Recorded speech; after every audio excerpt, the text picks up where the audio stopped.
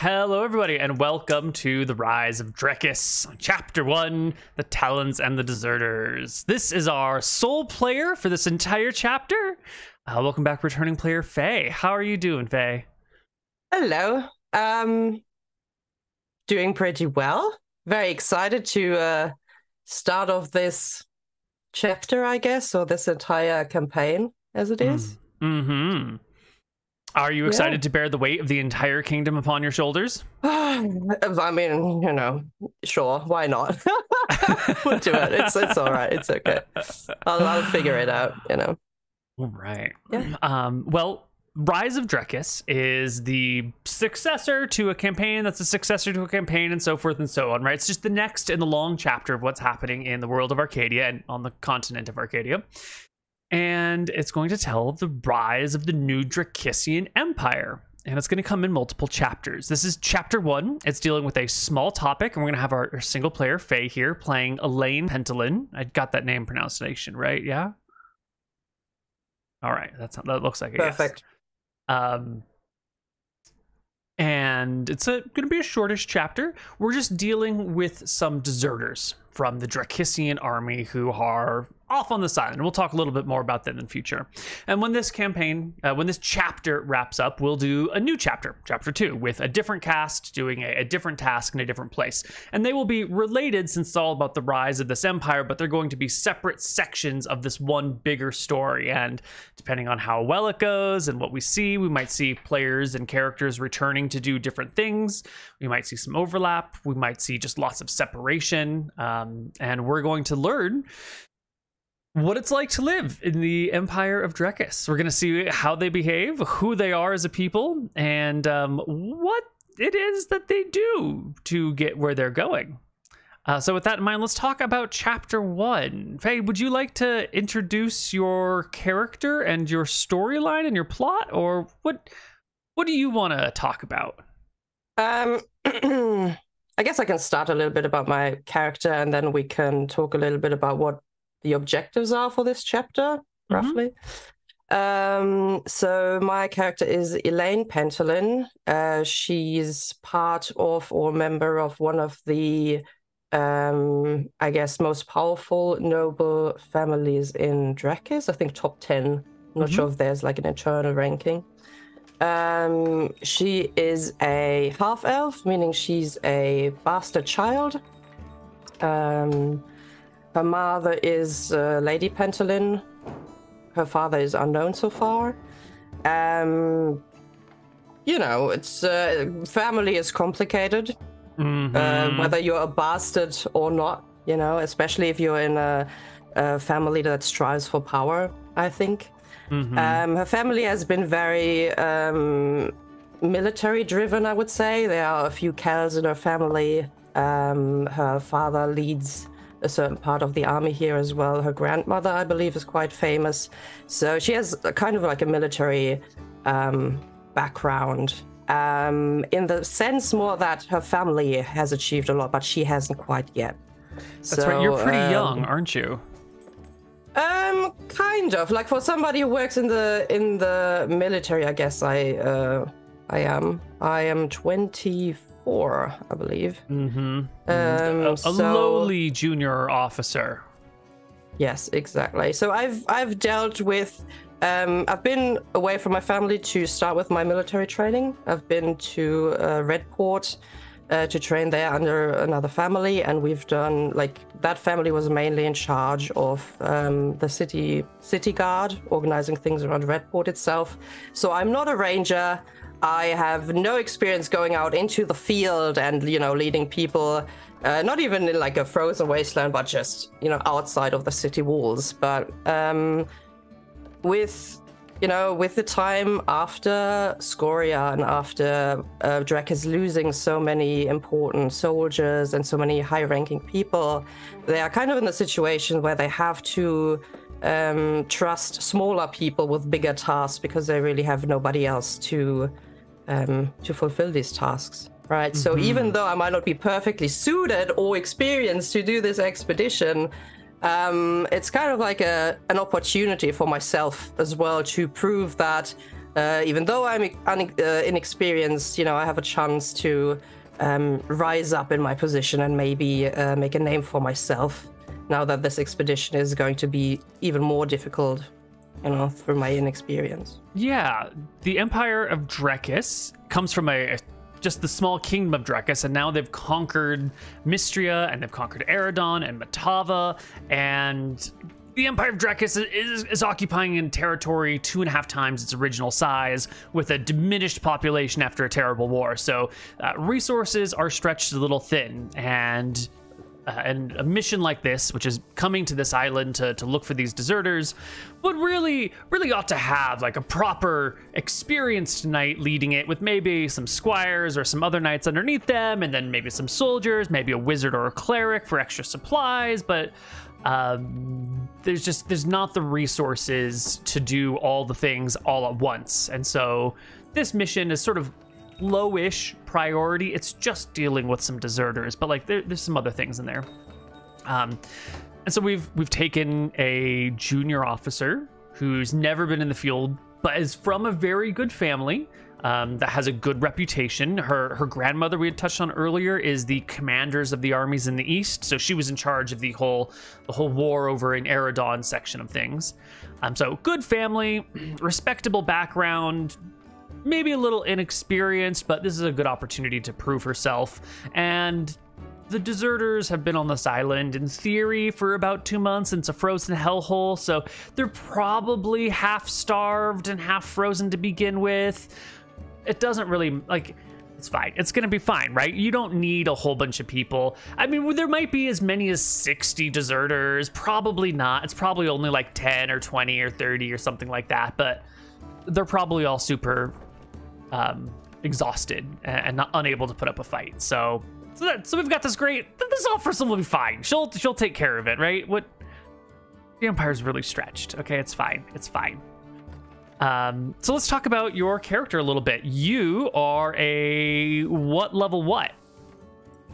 I'm a level 3 half elf fighter. Yes.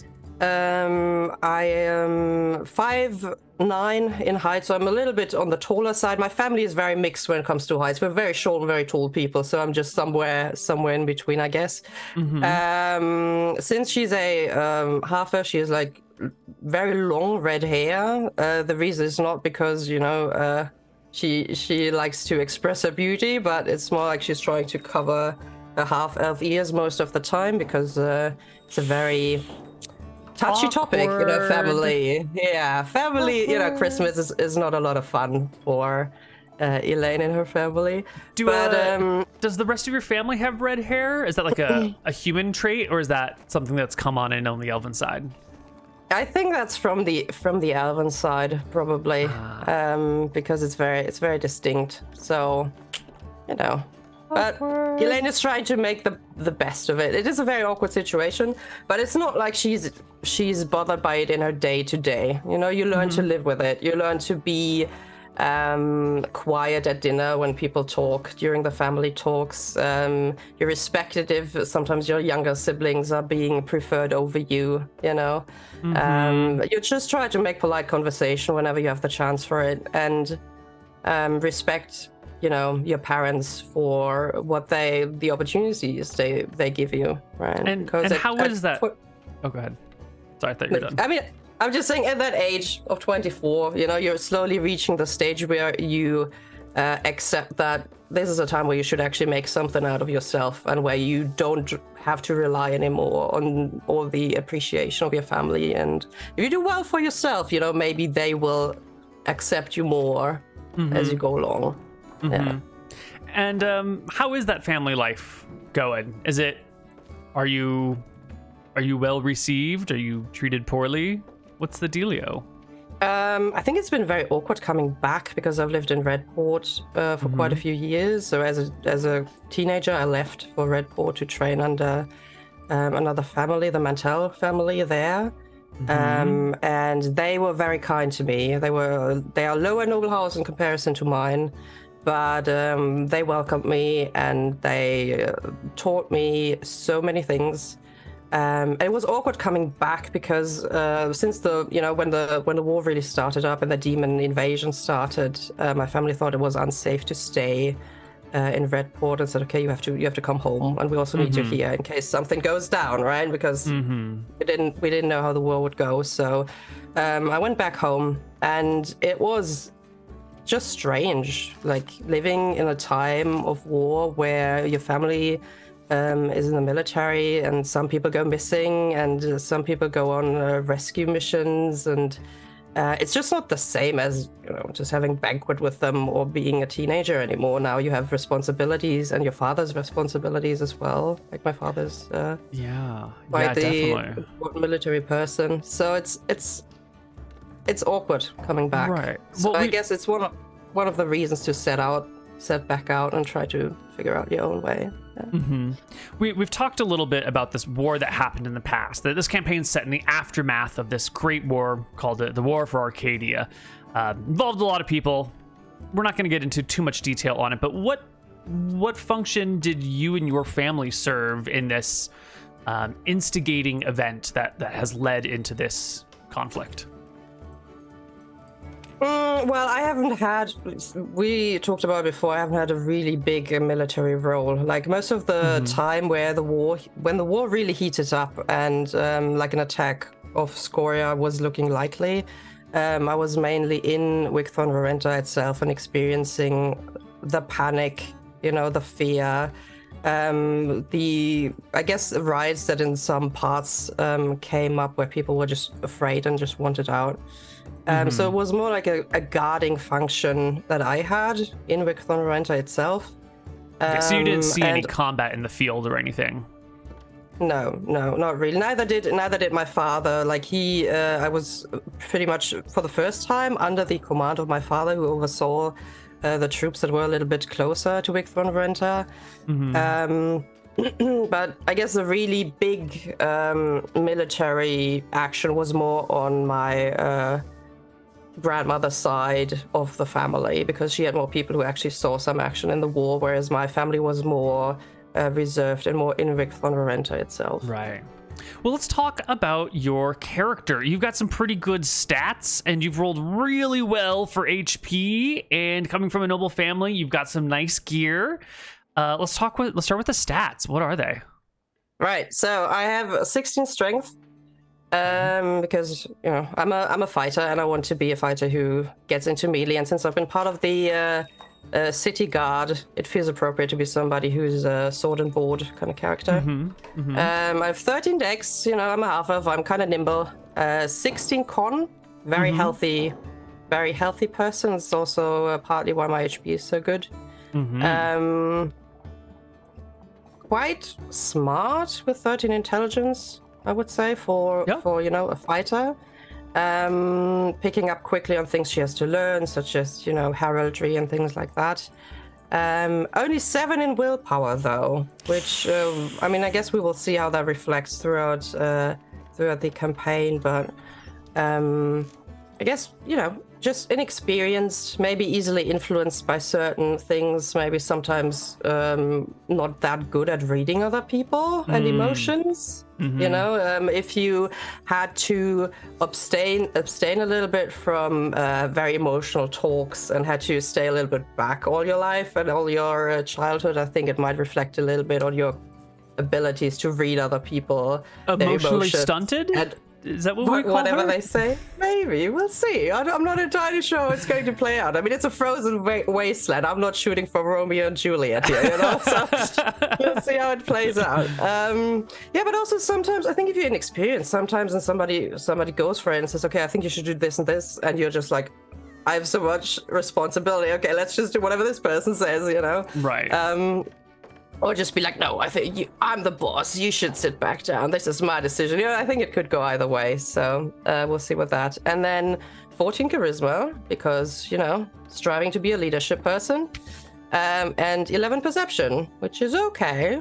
It's not great. It's okay. City guard, you will notice some things. If you patrol the same roads over and over, you'll get a feeling for that. And your ancestral gear. You were carrying around some worn, battered equipment, aren't you? Like this is Yes. secondhand, also known as like ancestral family stuff. What do you got?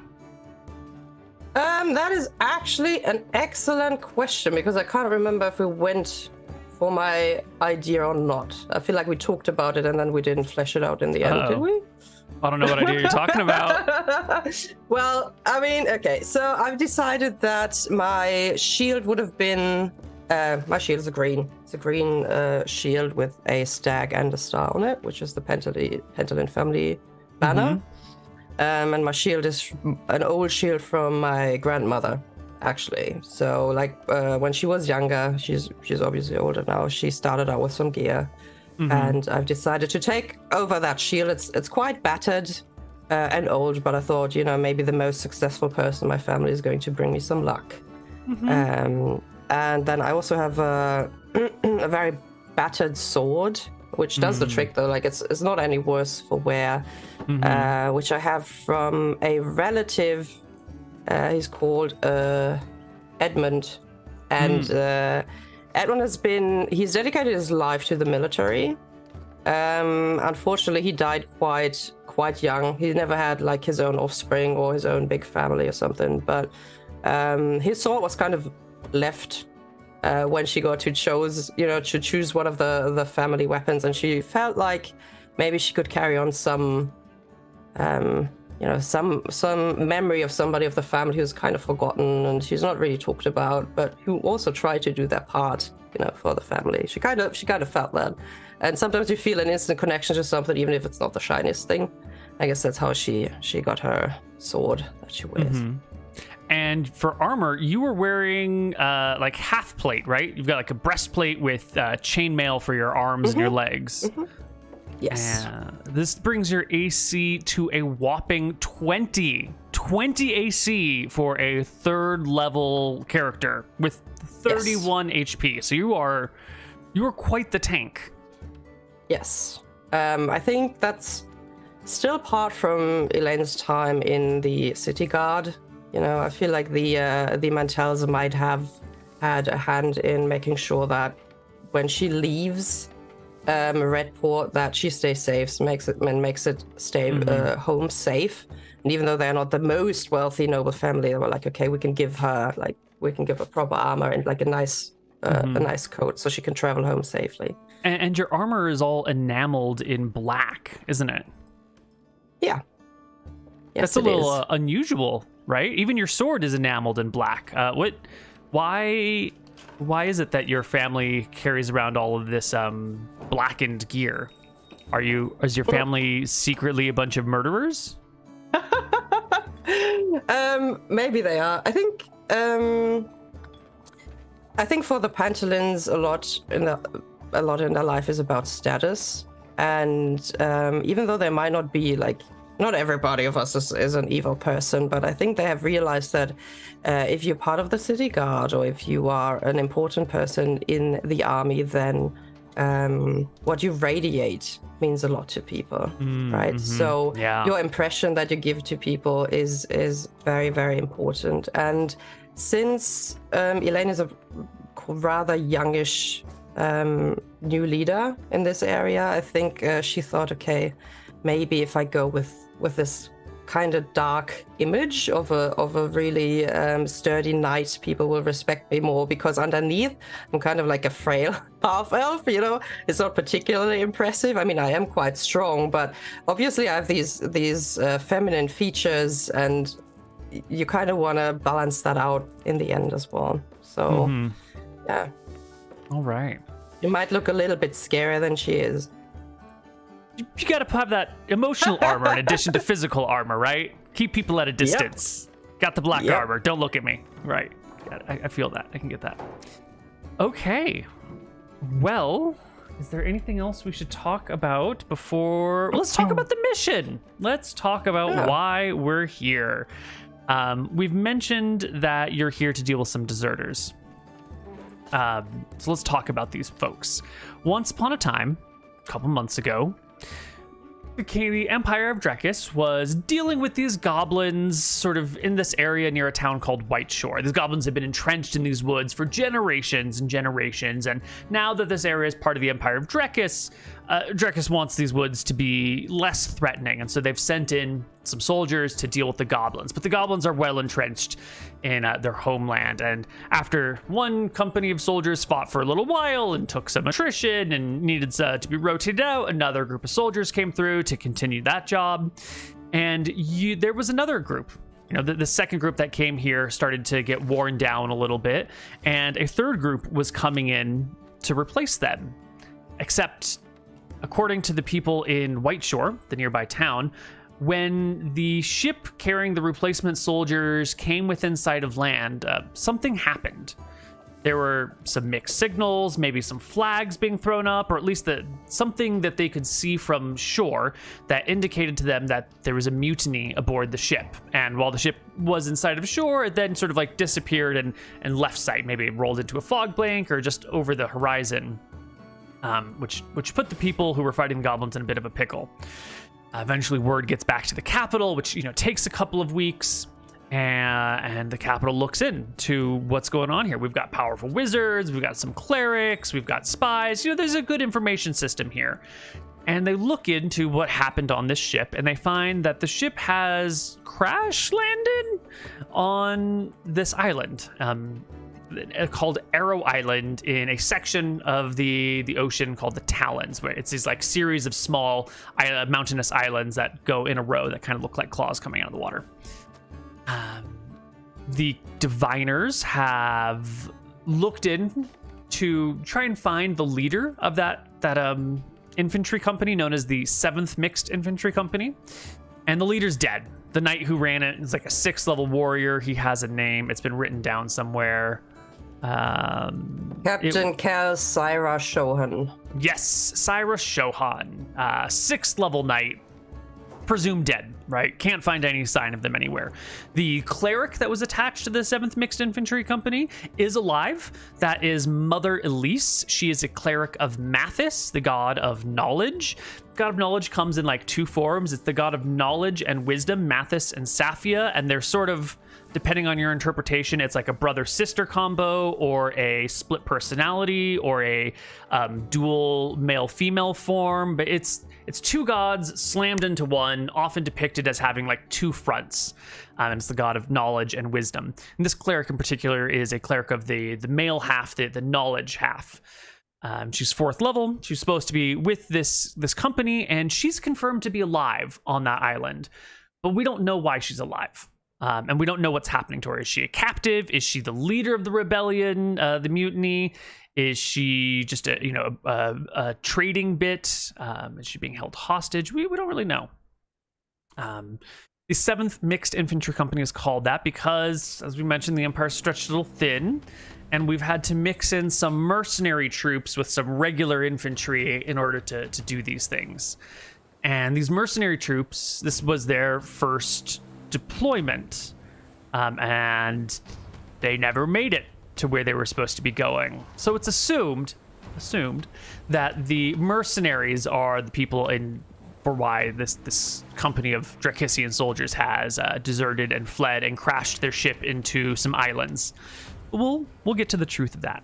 Now, your mission is to where's our little info box that says everything? Here we go. Your mission is to gather intelligence on these foreign agents, these mercenaries, any spies that might be in here, because there's a feeling back home that there's other forces at work. The Empire is growing. Overseas enemies have been like appearing. There were some during the war. There were some incidents of sabotage and infiltration happening throughout the kingdom of Drekis through a bunch of clerics to the goddess of death who's got this big old empire somewhere else.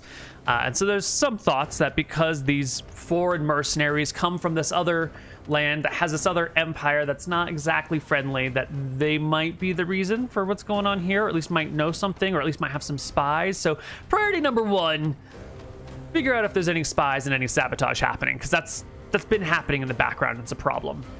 Objective 2, save the crew of the ship. The ship that was supposed to bring the mercenaries to the island, to the area where the goblins are. Great ship. Been serving for years, never had any problems. They always do their duty. The ship is called the Alma, and its captain is Captain Euclid Euler. They're all great. You gotta save them. They're definitely innocent in all of this. Third objective is to save the cleric, that Mother Elise, assuming that she's a hostage, which makes sense because you generally don't kill clerics, you capture them.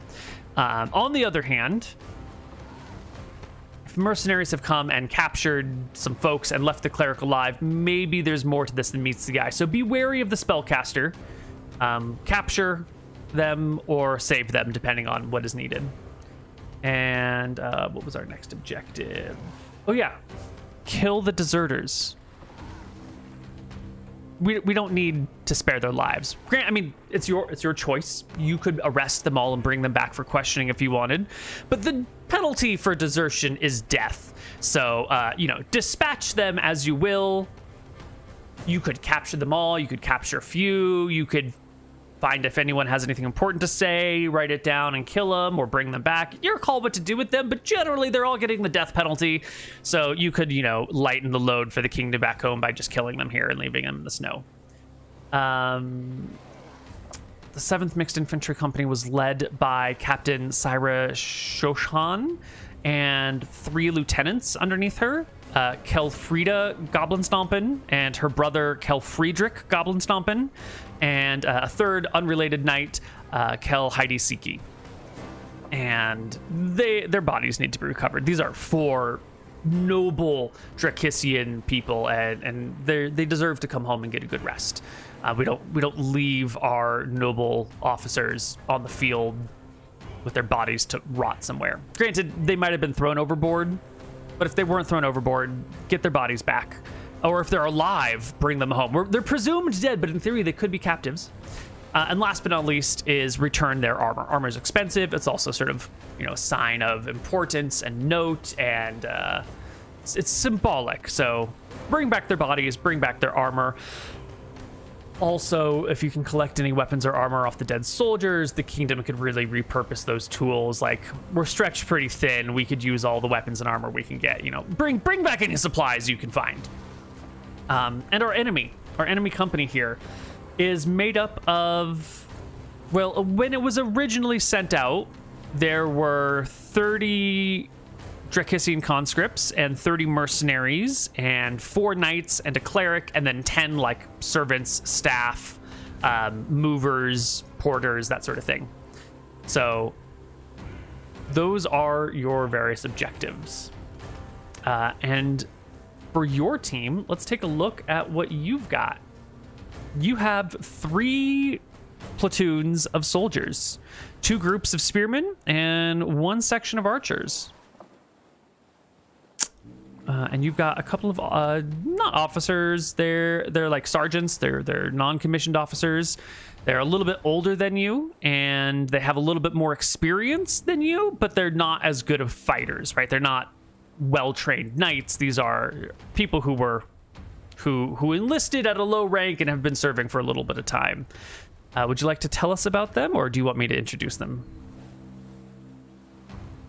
No, you can introduce him. I just saw that one of the spearmen only has 12 HP, so he's yeah. That one. I wouldn't put my money on the first platoon, but yeah, tell us about him. We'll see. Well, the first platoon is run by Gregor. He's got 12 HP. You know, it's not the greatest, it's not the worst. He rolled 2d8, so he got like a, 3 and a 9 or a 5 and a 7. It's not the worst. It's fine, right? It's fine.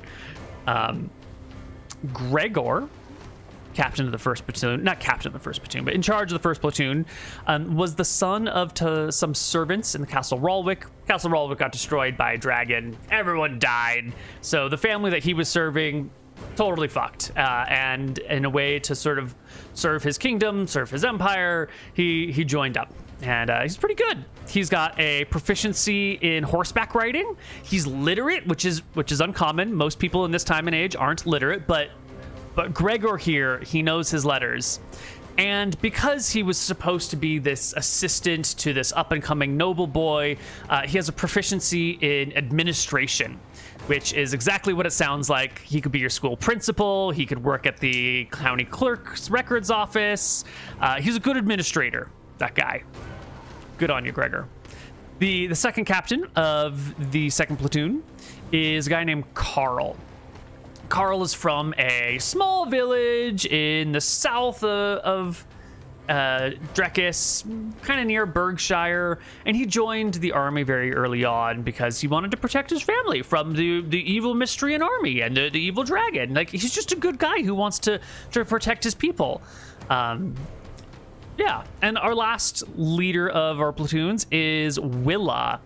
And she is from Outlast. It's a city on like the far northwest side of Drekis that has this like unsavory history where once upon a time, a long time ago, Drekis was invaded by like their classical enemies, and this one town was overrun. And when they were overrun, they had no choice but to, join up and side with the people who conquered them. And then, the war continued and Drekis won and they got their little territory back. But ever since then, that section of Drekis has been sort of like, you guys sided with the enemy when times got hard, didn't you? And so that region has like a big chip on their shoulder and a lot to prove. So Willa here is from that area, and she's kind of quiet. She's got proficiencies in fletching and rope use and swimming and brewing, and she can play the flute. And she's quiet, keeps to herself, but she's from this region that has a lot to prove to the rest of the country, to the rest of the empire. And she's kind of redeeming herself as a former deserter in a way, right? It's a little bit like that. Going to hunt the deserters to prove you're not one of them. Yeah, it's a lot like that. Mm-hmm. And everybody else, they're just conscripts, right? These are people who owe a certain amount of weeks or months of service to the Empire in a military role every year, or, the village has to send people every year.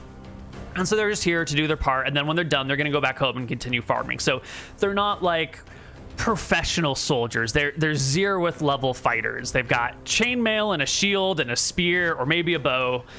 And their morale's not fantastic, but they've got good armor, and they're doing their best, okay? They're your general run-of-the-mill conscripted infantry. And on top of that, we've got a bunch of supplies, and we've got some equipment, but we don't need to talk about all of that stuff. We're gonna stick to what we've got here. So, let's start some Dungeons and Dragons. Let's do it. You are coming in towards this island, towards the Talons, towards Arrow Island, the largest of the Talon Islands. It is roughly circular, but with like a peninsula, a flat peninsula that sticks out for quite a ways. And on the circular part, there is a large mountain peak. The area is forested, and it's also snow covered. The whole section of the Talons are these like mysteriously frozen islands. No one's entirely certain why they're cold. Everything else is like fairly temperate. You could think like, like a southern United States latitudes, not like the south, but about halfway down. It shouldn't be snowy here year round. The nearby land masses aren't snowy year round, but these islands are. And it's a bit of a mystery. It was thought that this coldness was connected to this other magical cold island that was further south, but that island disappeared, and these places still remain frozen, and no one quite knows why. They're also not really inhabited. They're sort of these deserted, frozen wastelands that people just don't bother going to because there's nothing of value here. I mean, maybe there's some mining or some furs, but it's a frozen, cursed land, so no one really comes here. Except to kill some goblins.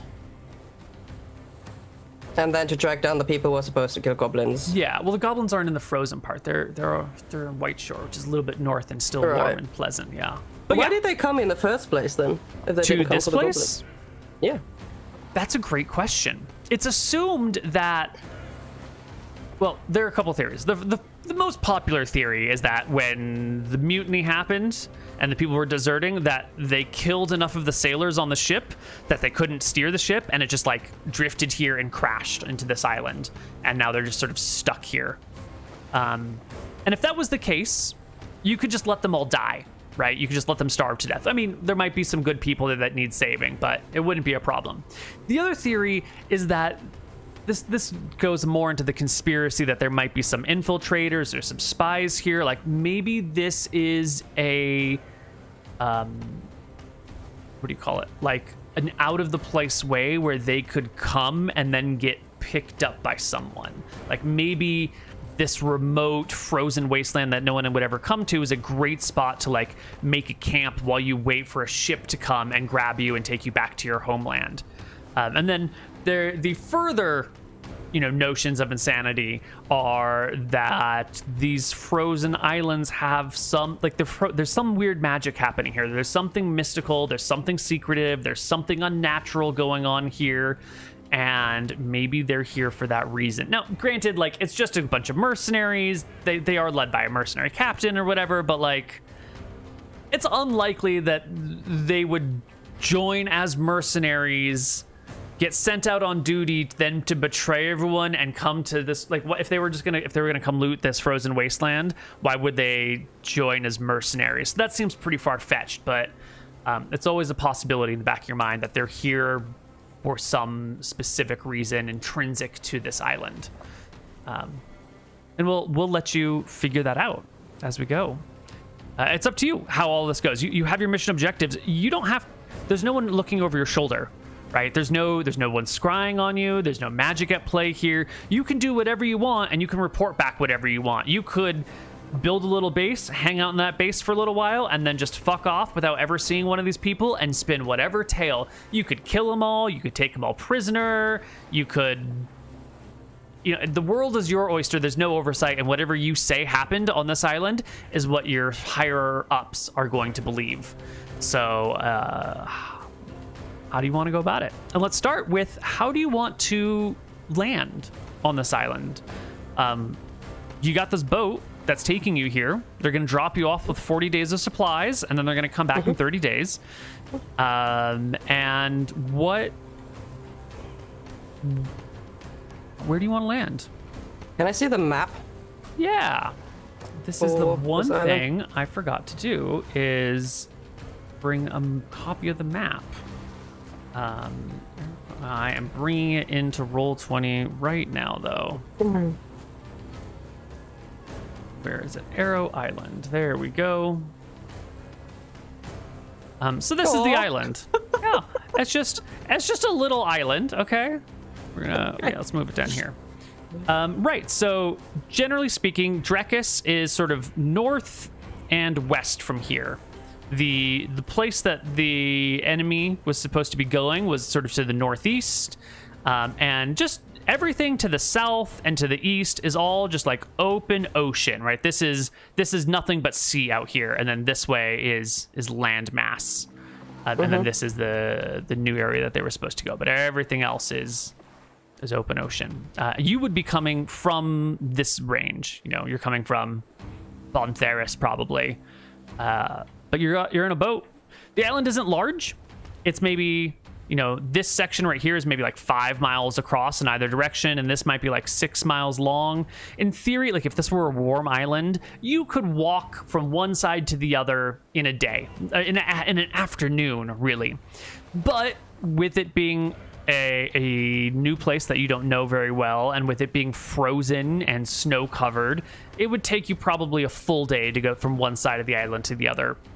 But also, you and your soldiers also have like a lot of, you're wearing plate mail or chain mail, and you've got shields, and if you have to carry like backpacks with tents and bedrolls and blankets and rations and all of your military supplies, then it actually is going to take you like, the better part of 2 days to get from one side of the island to the other. You have to like go around the mountain. It's new terrain. It's a mess.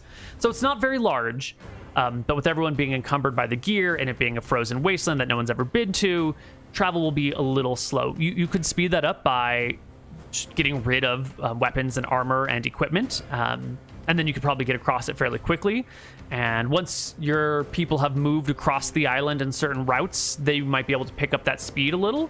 But for now, it'll be sort of slow going across what is a very small island dominated in the center by a large mountain. And we're going to be on the boat right now. We are on the ship, and you can take a look to, who is it that is leading you here?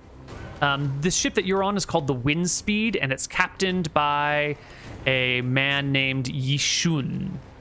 And Captain Yishun, tall guy, he's like 6'5", 32 years old, decked out in like the accoutrements of someone who has made a lot of money working for the kingdom during war and has spent his money on looking good while he does his job. You know, he's got like a nice fresh brand new red coat that he wears, and he's got like little silver and gold jewelry that dangles off of his neck. His hands are covered in rings, like his teeth are kind of rotten because, you know, there's no such thing as brushing your teeth or flossing back then, but he's got them like replaced with lots of little bits of gold here and there. He's even got like a small jewel put in one of his canines that, you know, was getting kind of bad.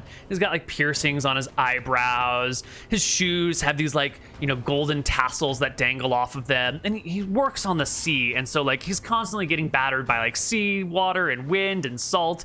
So you know these clothes don't last very long. Like in order to wear this finery on the open seas, you've got to be like replacing it constantly. But he's been making money hand over fist working for the Empire.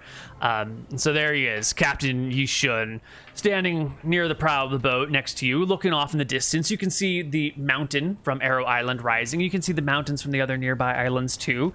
And he turns to you and looks at you and says, Kelpentalin, where would you like to make landfall? We'll have to go slowly, make sure that there's no rocks or icebergs. We've got 2 long ships. It should take no more than 2 days to put your men and supplies on shore. Just tell me where you want to go, and we'll try to make it happen. Does he have a spyglass? He has one. You've seen it in his quarters, but he hasn't brought it out right now. I'll say, I think to make this decision, Captain, it would be smart if you would get out your spyglass so we can have a look.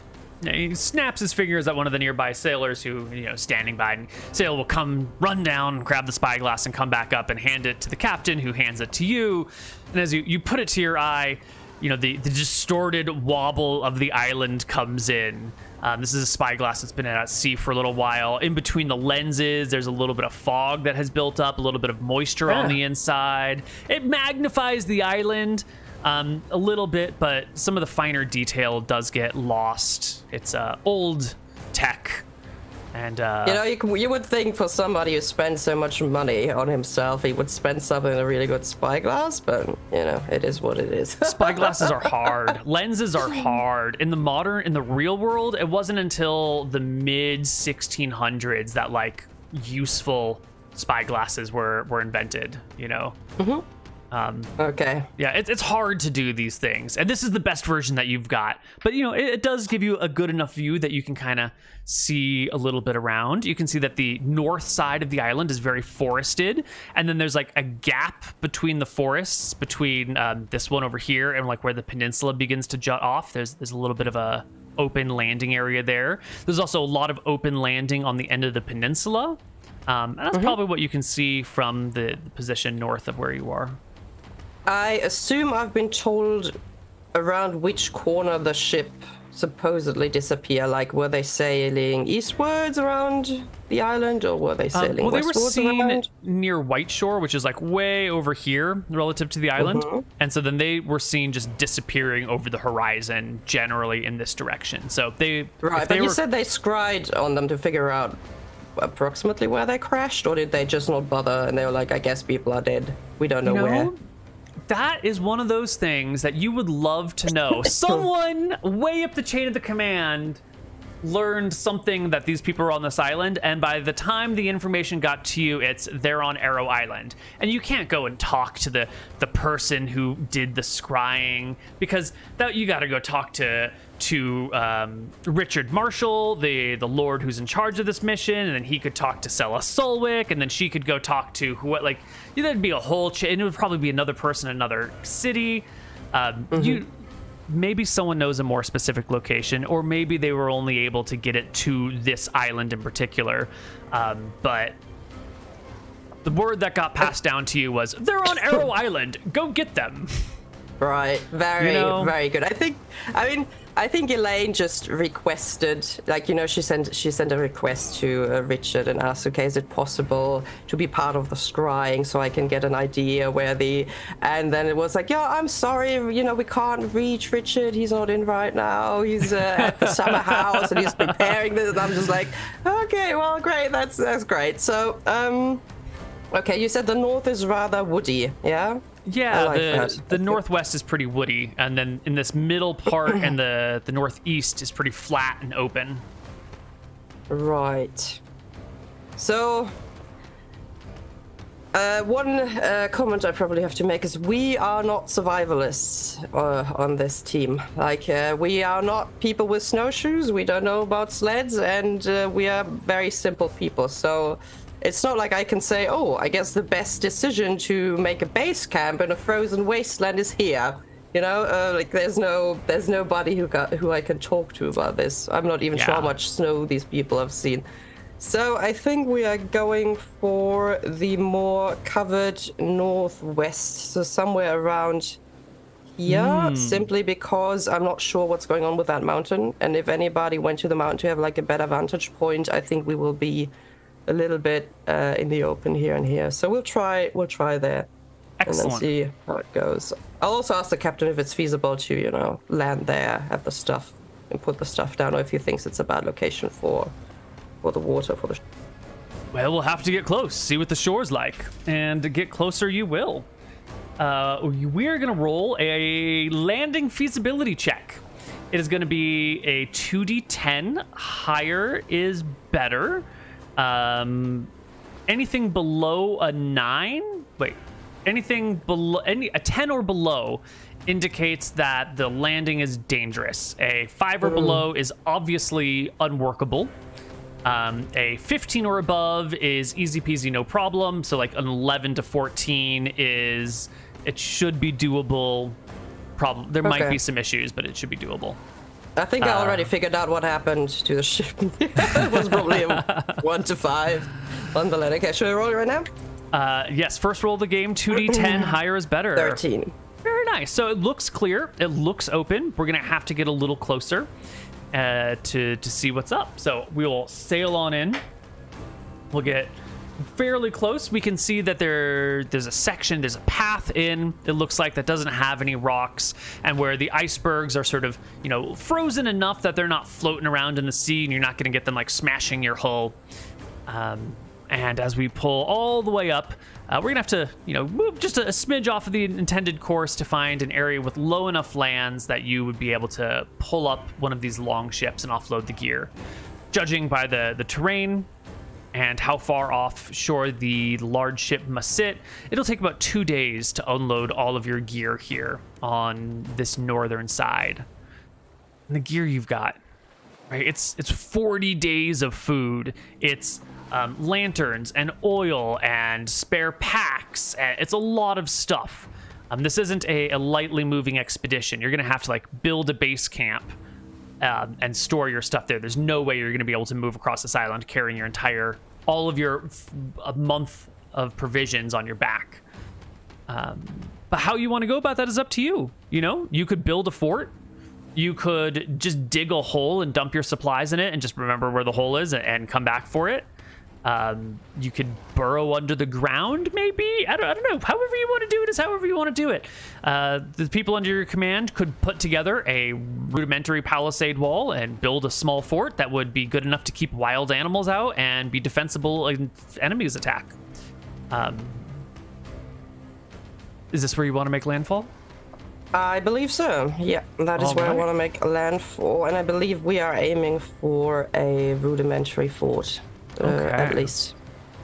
And who goes aboard the very first ship? Is it, it's fine, we'll just immediately start unloading supplies, or is this, we're gonna send some soldiers there first to check it out and then have them report back? Or, I mean, it's a frozen wasteland, right? There's not supposed to be anything here. You could just immediately start unloading stuff. But what's your approach, junior officer? I don't think we want to immediately unload. I feel like we're going to be there for a really long time. So if there's anything spotting us, it has like 2 days, you know, to figure out what we're doing, how many people we are, and all these kind of things. So I think we're going to just go out with a smaller group. So just me with, who am I taking? Me with Carl and his people. Oh, you're gonna take the entire second platoon with you? Yes, I'll take the entire second platoon. Just those people.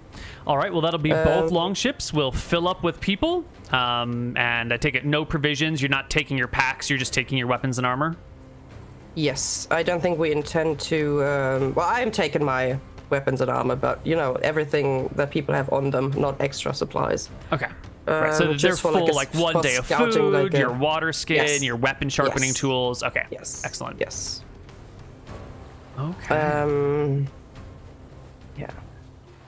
And we will scout out, just, you know, not the entire day, but I think we'll do a half day of scouting around that northwestern part to see if there's already, like, if we just run into a wrecked ship straight away, you know, that would be kind of a hint, but like just to check out the area and see where we are, what the conditions are like. If there's any wildlife we can already spot, I don't know. I have no idea what is going to be in this. What's the temperature like? I mean, you say it's frozen, but what are we talking? It is frozen. You have cold weather gear.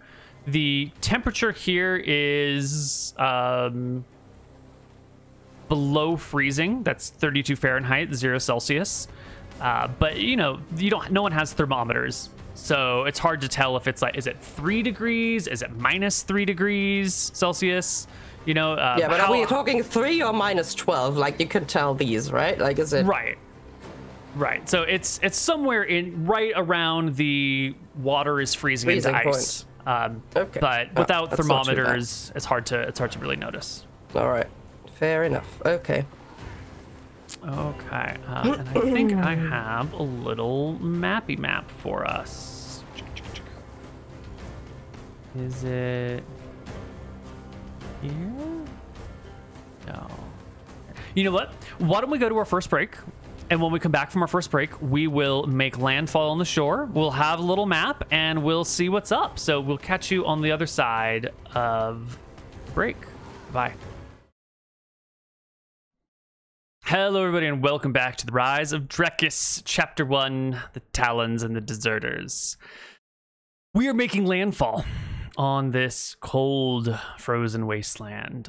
You've got Carl, who's in charge of the second platoon, and he's coming with you.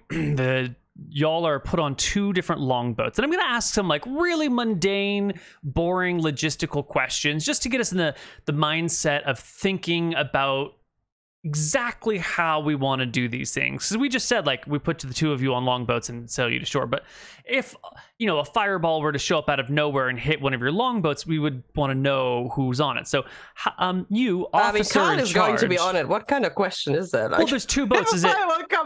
Are you and Carl on the same boat, or are you and Carl on different boats and you've evenly split people between you? Like, how do you want to manage the landing operation in that respect? Right. So I think in general, I have these 3 more capable people with their platoons with me, right? And I want to trust them enough to be able to lead at least small parts of this expedition. So I think we would be in 2 different boats. One, you know, with me and like, how many people are in this? 1 second. Me with like 3 of Carl's people, and then Carl with like the other 4 in his boat. All right, excellent. Well, as you also one more question. Sorry, yes? One more question. So the first and second platoon are spearmen. Is that correct? Yes. And the third one is bow people. Yes. Do these spearmen still have any kind of ranged weapons, or are they entirely all melee? Just melee. Or can they throw? But can they throw their spear or no? Like, They can throw their spear. They do. but then the spear's gone. I think you probably have control over their character sheets. So if we look at their combat tab, they have spears and they have daggers. So the spearmen have a backup weapon as a dagger. Not great. If they were professional soldiers, they'd have a spear and a short sword, but they're, conscripts. Your bowmen, they're all, have a short sword as a backup to their bow. They don't have any spears, but they do have a short sword, but they don't have daggers. So that is going to be armament for your folks. I do believe Carl, the professional soldier that he is, has a short sword as a backup to his spear. Right. Yeah. And one more question. It is not awkward to mix platoons. So if I say, okay, I'll take 3 bowmen from the 3rd platoon and then 3 spearmen from the 2nd, and put them still under like half my command and half Car's, it's not going to be awkward. And Willa is like, no, these are my people. You can't have them because I'm in charge, right? Like, they're just... They follow your orders, sure right? Whatever you want to do, they will do. It's not awkward, right. But Willa is... Like, she understands bows and arrows and missile fire very well, whereas Carl and what's the Gregor are primarily infantry people, and so they might not understand, nuances of bowmanship. Okay, I think for this mission I'm fine with just the 2nd platoon. I don't... Okay. That's all right. That's fine by me. So we're split on 2 different boats. Yeah. Rather equally. Approaching the shore, you're going to be having to sort of navigate in between all of these like small floating icebergs everywhere, and it's going to make your going slow. This is why it's going to take like 2 days to unload everything, is your ship can't just pull up onto shore and chuck everything over the side. You're gonna have to put all your gear, these barrels of food and all these packs and all this stuff on these little longboats very carefully, because you can't drop anything in the water here. It'll sink, or at least it'll be frozen water, and then someone might get wet, and it's a mess, especially with the cold. And with the cold, like, people's hands get numb. It gets a little hard to tie knots. It gets a little hard to do things in the temperatures. You might have to take off your gloves. So everything just happens a little more slowly in the cold. But for our purposes right now, we're just going to be navigating between these ice floes. You'll have some of the sailors from the ship rowing the long ships while the soldiers sit around, holding onto supplies, making sure nothing moves over, or grabbing, using the butt of their spear to push off from an iceberg as needed. As you make your way towards what appears to be some landable territory, right at the edge of the cliffs, with some forest just beyond. Which ship is going to make landfall first? I think I'm going to make landfall first. Be a good example. All right. Yep. Okay, well, I'm going to just grab our little platoon over here, and I'm going to move them to our next map. And you being the first one off the boat, there's sort of like this cliff that runs along. There's not really a lot of beachy area, but you did spot this like smallish little beach. It's got a big rock that divides it, and then there's sort of cliffs that run alongside of it. And as you get off on the boat, as the prow hits the sandy, rocky beach, and you step off the front, some of these rocky features come into focus, and you realize that it's not exactly what you thought. As you step off, you can see that there is an old, abandoned stone wall here. The footprint of a unfinished building, or a building that was destroyed. Your soldiers will pop off behind you. The boats will sit just offshore here, waiting for instructions to take you back, or to bring other people forward.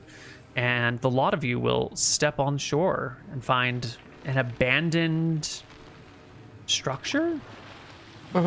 These walls are only like waist to chest high, depending on how tall you are. So they're not great cover, but they're a little cover. I guess I'm trying to mask my initial surprise. I didn't expect there to be like an actual settlement here, you know, or at least ruins of what used to be a settlement. But I mean, this is a great opportunity for us. Are there any footprints in the snow? Does it look like other animals or creatures are using this for shelter, or does this look very plain so far?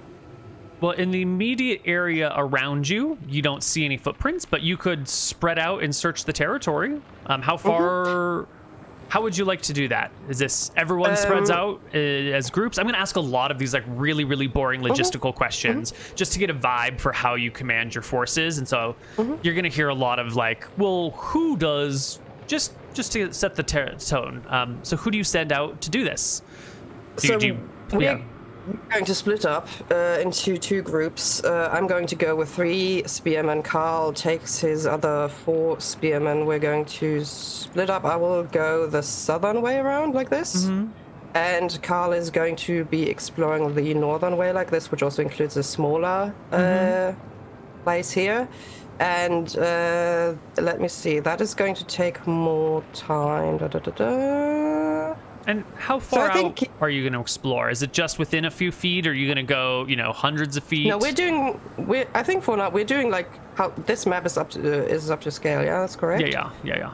So for now we're just exploring this this structure. Like we're not going to go any further. So he takes the northern way, I take the southern way. I mean, we probably can see each other over this distance. I don't think the ruins are that high. So we're going to do that, and like the mission first is like to see, are there any footprints around? You know, does this seem to be used by anyone else, or is this all... Excellent. Well, why don't you make a perception check? I'll make one for Carl. That's Carl's right there. He rolls a 28. It's in our version of 2nd edition. High is good. Low is bad. I don't see anything. Low is real bad. You'll all meet up on the other side inspecting these things. Carl will tell you that he saw no footprints whatsoever. No signs of life, just snow drifts all the way around, and some trees, which are, you know, snow covered. There's definitely a big forest here, you know, just a little bit further south and a little bit further east and a little bit further west off the map. And he tells you that he couldn't see into the forests for anything, but this area is definitely empty. Okay.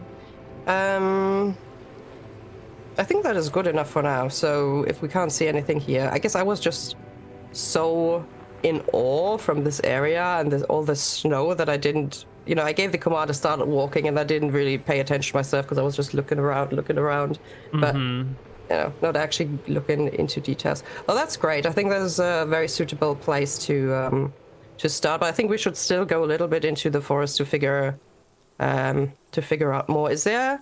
If I look towards the island, is there like a clearing, or is it all? Am I standing just in front of, you know, very thick forest straight away? It's pretty wooded directly in front of you. Yeah, you don't see any paths through. You don't see any clearings. There's this. The whole coastline is a little bit clear. You could walk along the coast fairly easily for maybe a mile in either direction. But if you head inland towards the mountain that dominates the middle of the island, you just run into woods right away. And to the left and right of this former settlements, there are cliffs going up, or is this... no, there's just cliffs that go down, so... Right. Yeah. But the cliffs go down towards the water. I mean, like towards the other sides that are not forested. What's there? Just coastline like to left and right. Okay. Yeah. Okay. Right. I think we're still going to explore a tiny little bit. So I will tell... I mean, we don't really have time or something like that, but I will tell Carl to take his men to the western beginning of the forest, and just, you know, go in there, not for the entire rest of the day, but for like an hour, and explore together, stay together, so we don't lose anybody because we don't know the area, and just get a feeling for, do we see any tracks, do we see any animals, is there any immediate danger straight in that forest, and if they should encounter any danger, I want them to come back to the fort as well, right? If it's something small they can fight it. But I would rather, like, you know, they stay safe for the first day of this. And I'm going to do the same thing, but I'm going eastward towards the forest with the 3 people I have. All right, so you're gonna split east and west, Yes. and meet back in an hour. Did you say? Yeah, I mean, we don't really know, but I'll say Right. approximately an hour of exploration per person. Per group. Okay. Well. Let's make our first set of encounter checks. First for Carl and friends. Second for Elaine and friends. Okay. Well, Elaine, your journey is very easy. You walk off with your soldiers. You can walk along the coast for a little bit. You can choose to enter the woods at any point you want because, like, the first 100 feet or so of coastline is pretty clear. Like, there are going to be some trees, but it's not so thick that you would have trouble seeing anything. And then once you do start heading into the woods, they're not so dense that they blot out the sun, but with the snow sitting on the branches, and everything sort of gleaming white in the brilliant light of day, it is a little, glaring. How far would you like to go down the coast before you enter into the woods, or is this just going down the coast? No. I would enter the woods pretty soon. Like, if I have the feeling I can see a little bit further along the coast and it doesn't seem to be anything particularly interesting, I'll just head straight for the woods. All right. You start heading into the woods. There's the crunching of snow beneath the boots of you and your 3 soldiers as you head on in. And after a few moments of walking, you'll begin to hear one of the soldiers behind you, a young woman named Fox, who will call up to you. Kelpantolin? What is it, soldier? Have you ever been in snow before? I try to keep a straight face. Have I ever been in snow before? I mean, I genuinely... Does it snow in Wigthron, Verenta during Christmas time? I mean, very rarely, very, very rarely. It'll snow on the mountain, and on the worst of the winter nights, you might get some snowfall in the area. But, like, it melts pretty fast. Why don't you ask me the question that you really mean to ask me, soldier? What is it that worries you? Did you notice anything, or...? It's just... She kind of stops and looks back at the tracks that you've left. It'd be really easy for someone to follow us out here. Look at the snow look at the trail we're making. Well, I'm not worried about anybody following us out here. I'm more worried about them following us back. So we need to cover our tracks going back towards the coast. She, like, takes the butt of her shield and sort of, like, moves it through the snow. And, like, it might cover the trail a little bit, but when all the snow is, like, soft and pristine as it's fallen, any sort of, like, disturbance in trying to cover your snowy tracks just, like, it just changes the track to look like a freshly mounded lump instead of, like, a freshly, cleared valley. The 3 other soldiers will take a moment practicing trying to hide tracks in snow before giving up and looking at you in sort of like well, I don't think we can... I don't know how I would hide my tracks. Well, I mean, we need to do more exploration at some point. If this area is really unsafe, I'd rather figure it out first than running into it later. So I guess we have no choice in the matter right now. Okay. They'll quietly follow in line. You can hear them pointing things out, and out of your peripheral vision, maybe not peripheral. When you say you lead these people into the woods, are they following you in a single file line? Or are you all spread out side to side? Do you have them in front of you? Is it like 2 by 2? What's the marching order like? Are we marching uphill, or is it flat terrain? Hey, it's gently uphill. It's not serious.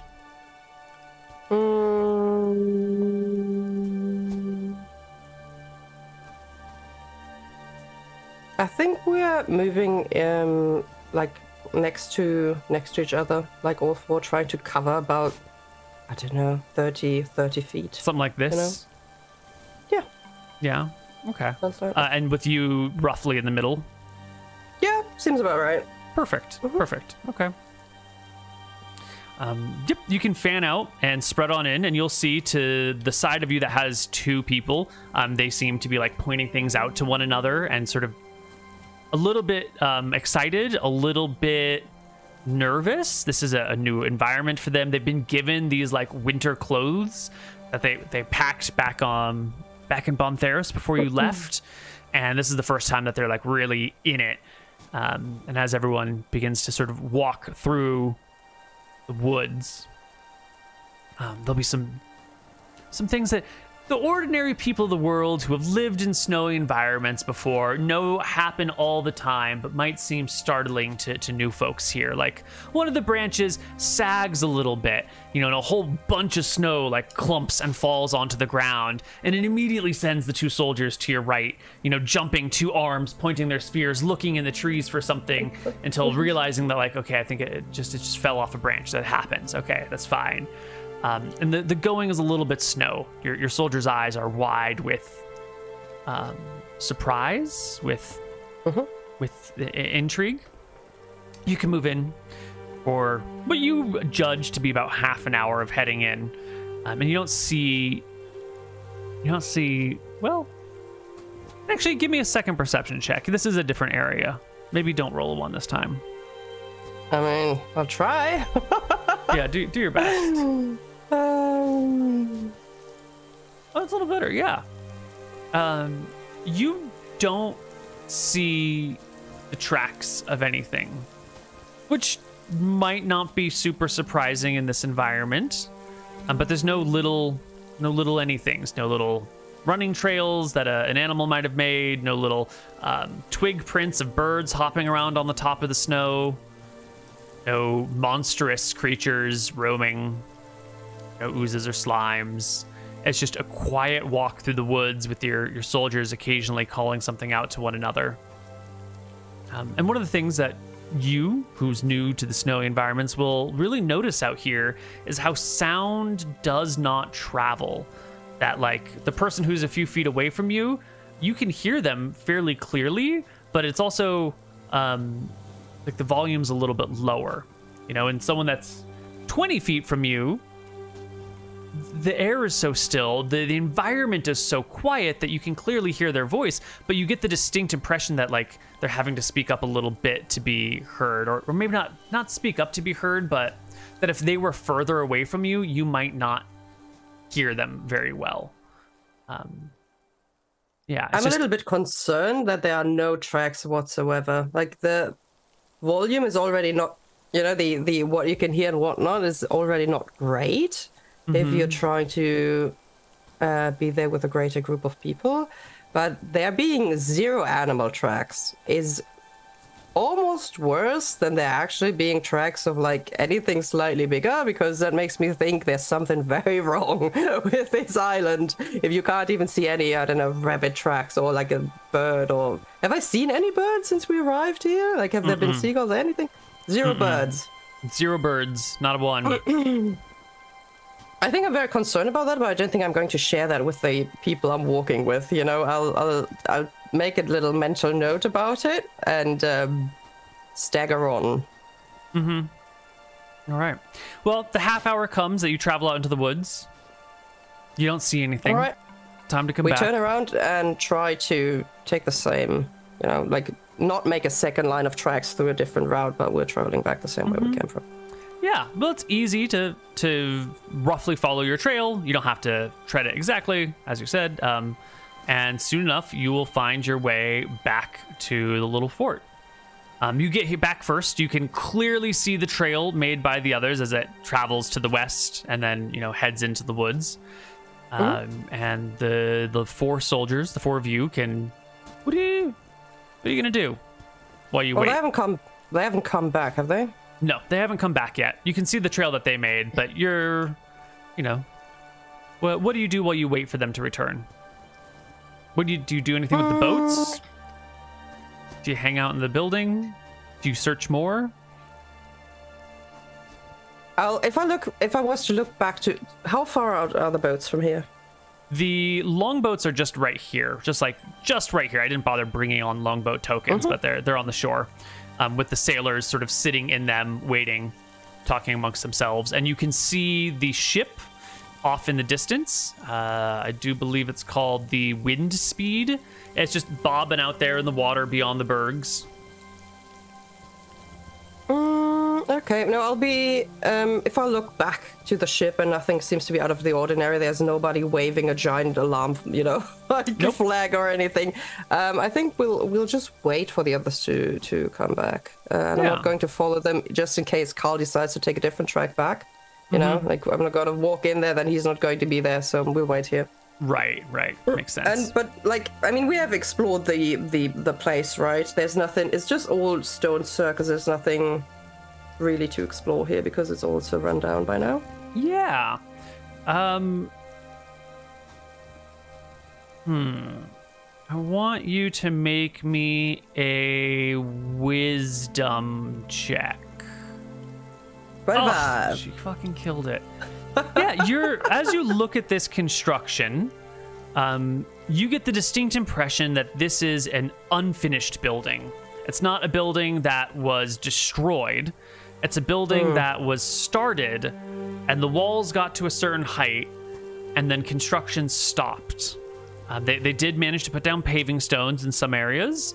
There's clear signs of like some things have fallen over in some areas. There are areas where it has fallen into ruin a little bit, but this isn't, there was a great tower here or a great building here. It's someone tried to build something and never got to finish the job. So there's probably... there are still stones laying around on piles and stuff for the building, or none of that? Because if it was a construction site, there would be, you know, like, here's the stones we used to build this wall, I assume. That's how it would be, but you would expect there to be like piles of building stones that are being moved into place, but there's none of that. Any ideas on why that might be? Well, it sounds to me like they abandoned the place, but to build somewhere else then, right? Like you make the decision, okay, we can't build here, we take the stones and we go somewhere else instead. So I don't think it was like a very rushed thing. They must have taken those things and decided this is not a good place to stay. Right. Okay. Is this where you're going to make your fort?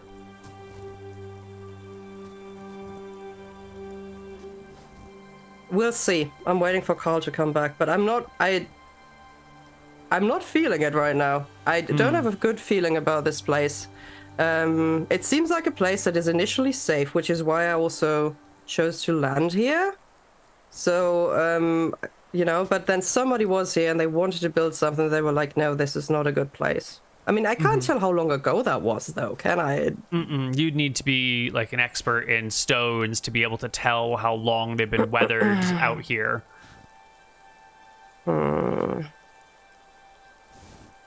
Yeah, I don't know anything about stone building, so it would be really hard to tell for me. Yeah, we'll wait for Carl to come back, but I'm not... I mean, is the shelter of, like, you know... how was it, 2 foot of stone wall worth whatever went down here? You know, that's the question. Or are you safer just taking your tent somewhere else and be like, okay, not this one. Yeah. I don't like the forest here either, but it might be the same for the entire island. This place is not huge. You don't like that it's so quiet and undisturbed? Yeah. I don't think that's a good thing. Maybe it's because I'm a city person. You know, and like the quiet in general and nature is not something I'm very familiar with. But in my mind, if I picture a forest, there are animals there, you know, and these should make some tracks. And not hearing any birds, I find that very, very disturbing. So we'll see. Well, you wait and you wait. And soon it becomes apparent that, like, you've been waiting too long. Internal clocks are all different. Like, maybe you got back 5-10 minutes early, and maybe he's gonna get back 10 minutes late, so you wait 20 minutes, you know, as much as your internal clock can manage to tell. But even after that time, you know, time is beginning to tick on, and it's getting uncomfortable that the 5 of them haven't been seen. Okay, how long does it take to get one longboat like back to the ship and then out to us?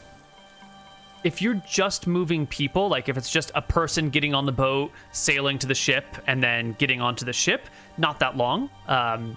Maybe 20 minutes, so a 40-minute round trip. If you're moving supplies, then it'll take a lot longer to load the ships with everything.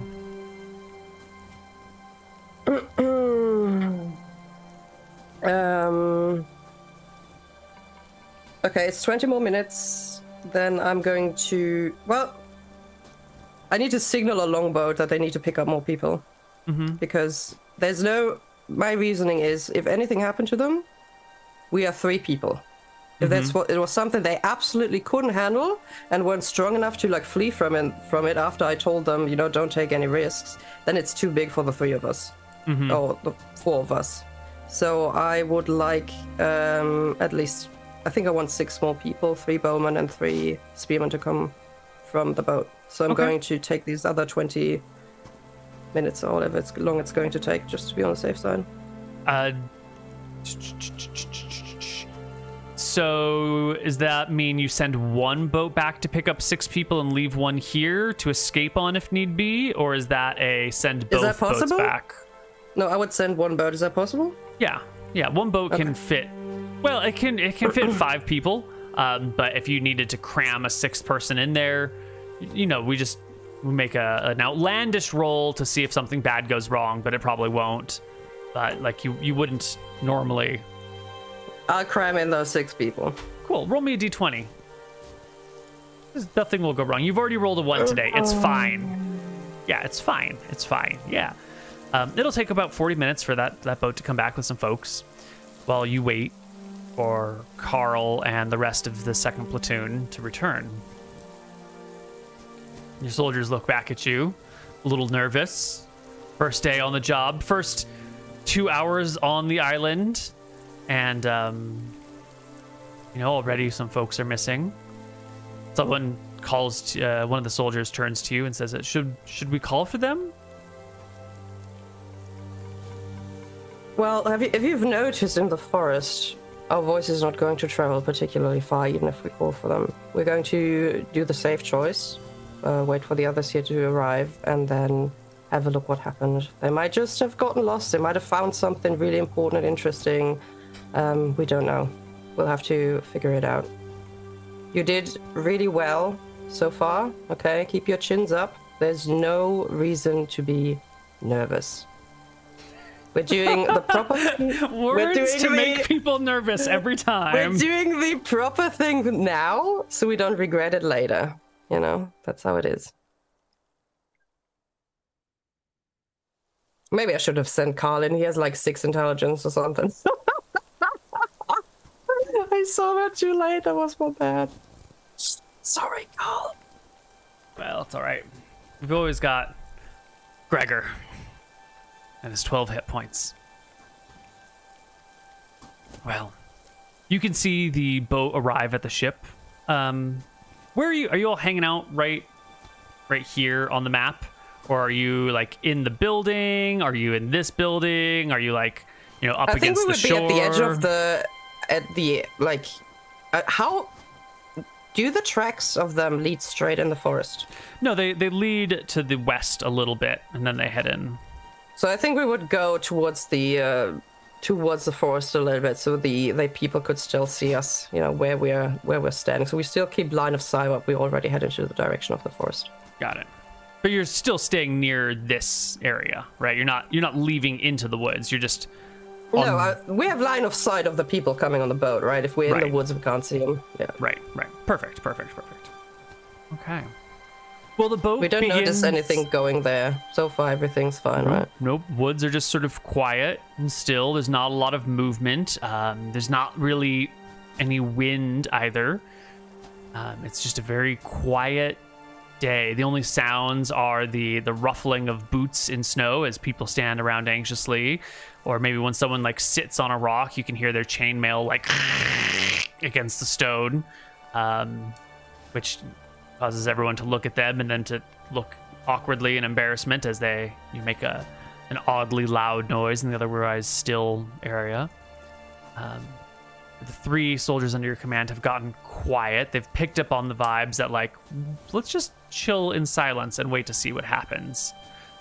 And as the ship makes it to the boat makes it to the ship and gets 6 more folks on it and starts making its way back here, you can see movement in the woods.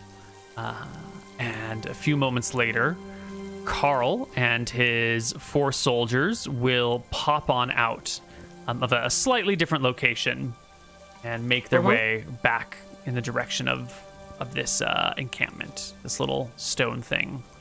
And they will come a little huffing, a little puffing, clearly excited and having expended some energy, and they will hurry on over in your direction. I will slap Fox's shoulder maybe a little bit harder than, than she would have anticipated. I said, see, nothing to worry about. And internally, I'm just very relieved. It's like, oh, God. What do they look like? They look hurt or just a little bit? Are they just a little out of breath? A little out of breath. Like, I'm carrying 80 pounds of gear, and I, like, had to run through the snow for a few feet. All right. We'll walk towards them to meet them somewhere near the buildings. Yeah. Y'all can meet up, and Carl, you can see right away on his face that he's got something he saw something. He's got something to report to you. Okay, I'm gonna grab his shoulder, and we'll and I'll tell the others. Okay, you wait here, Carl. I need your report, and we'll walk. Like, I mean, we don't have to walk that far because because of how the sound works on this island. But I want him to give the report to me. And I guess I do understand that all the soldiers in the back are probably, doing the hard, like, oh my God, how was it? But I still want this to be official officer business. Yeah, so. You pull him away from the rest of the troops, and he will tell you that they walked off for a little ways, started heading into the woods when they saw some sort of some sort of movement, and they paused. And at first they couldn't quite make out what it was. It just sort of looked like the snow was bending in place, and they hunched down low and they waited, and what they saw was like a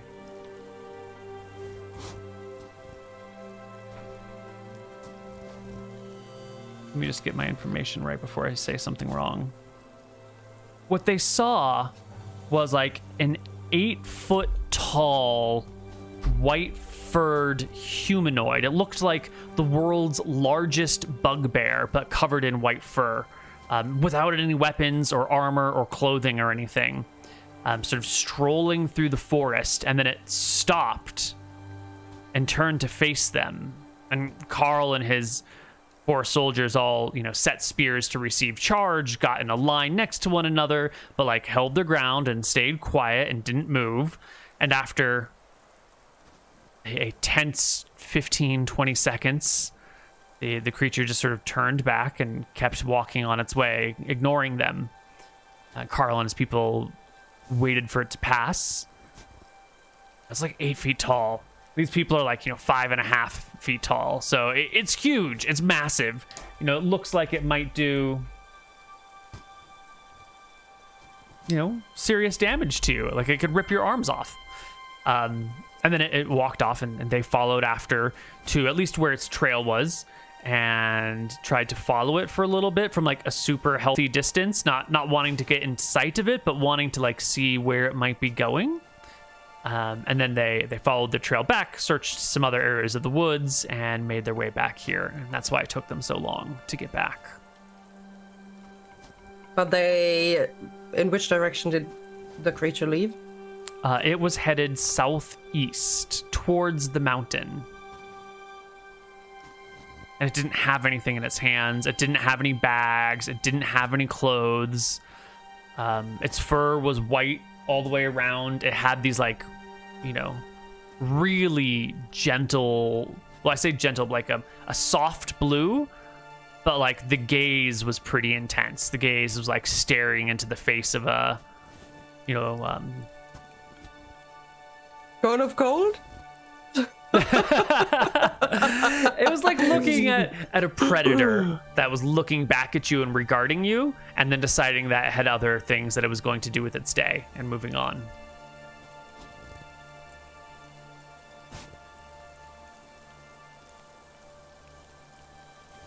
So, Neal, I was roughly briefed before my mission.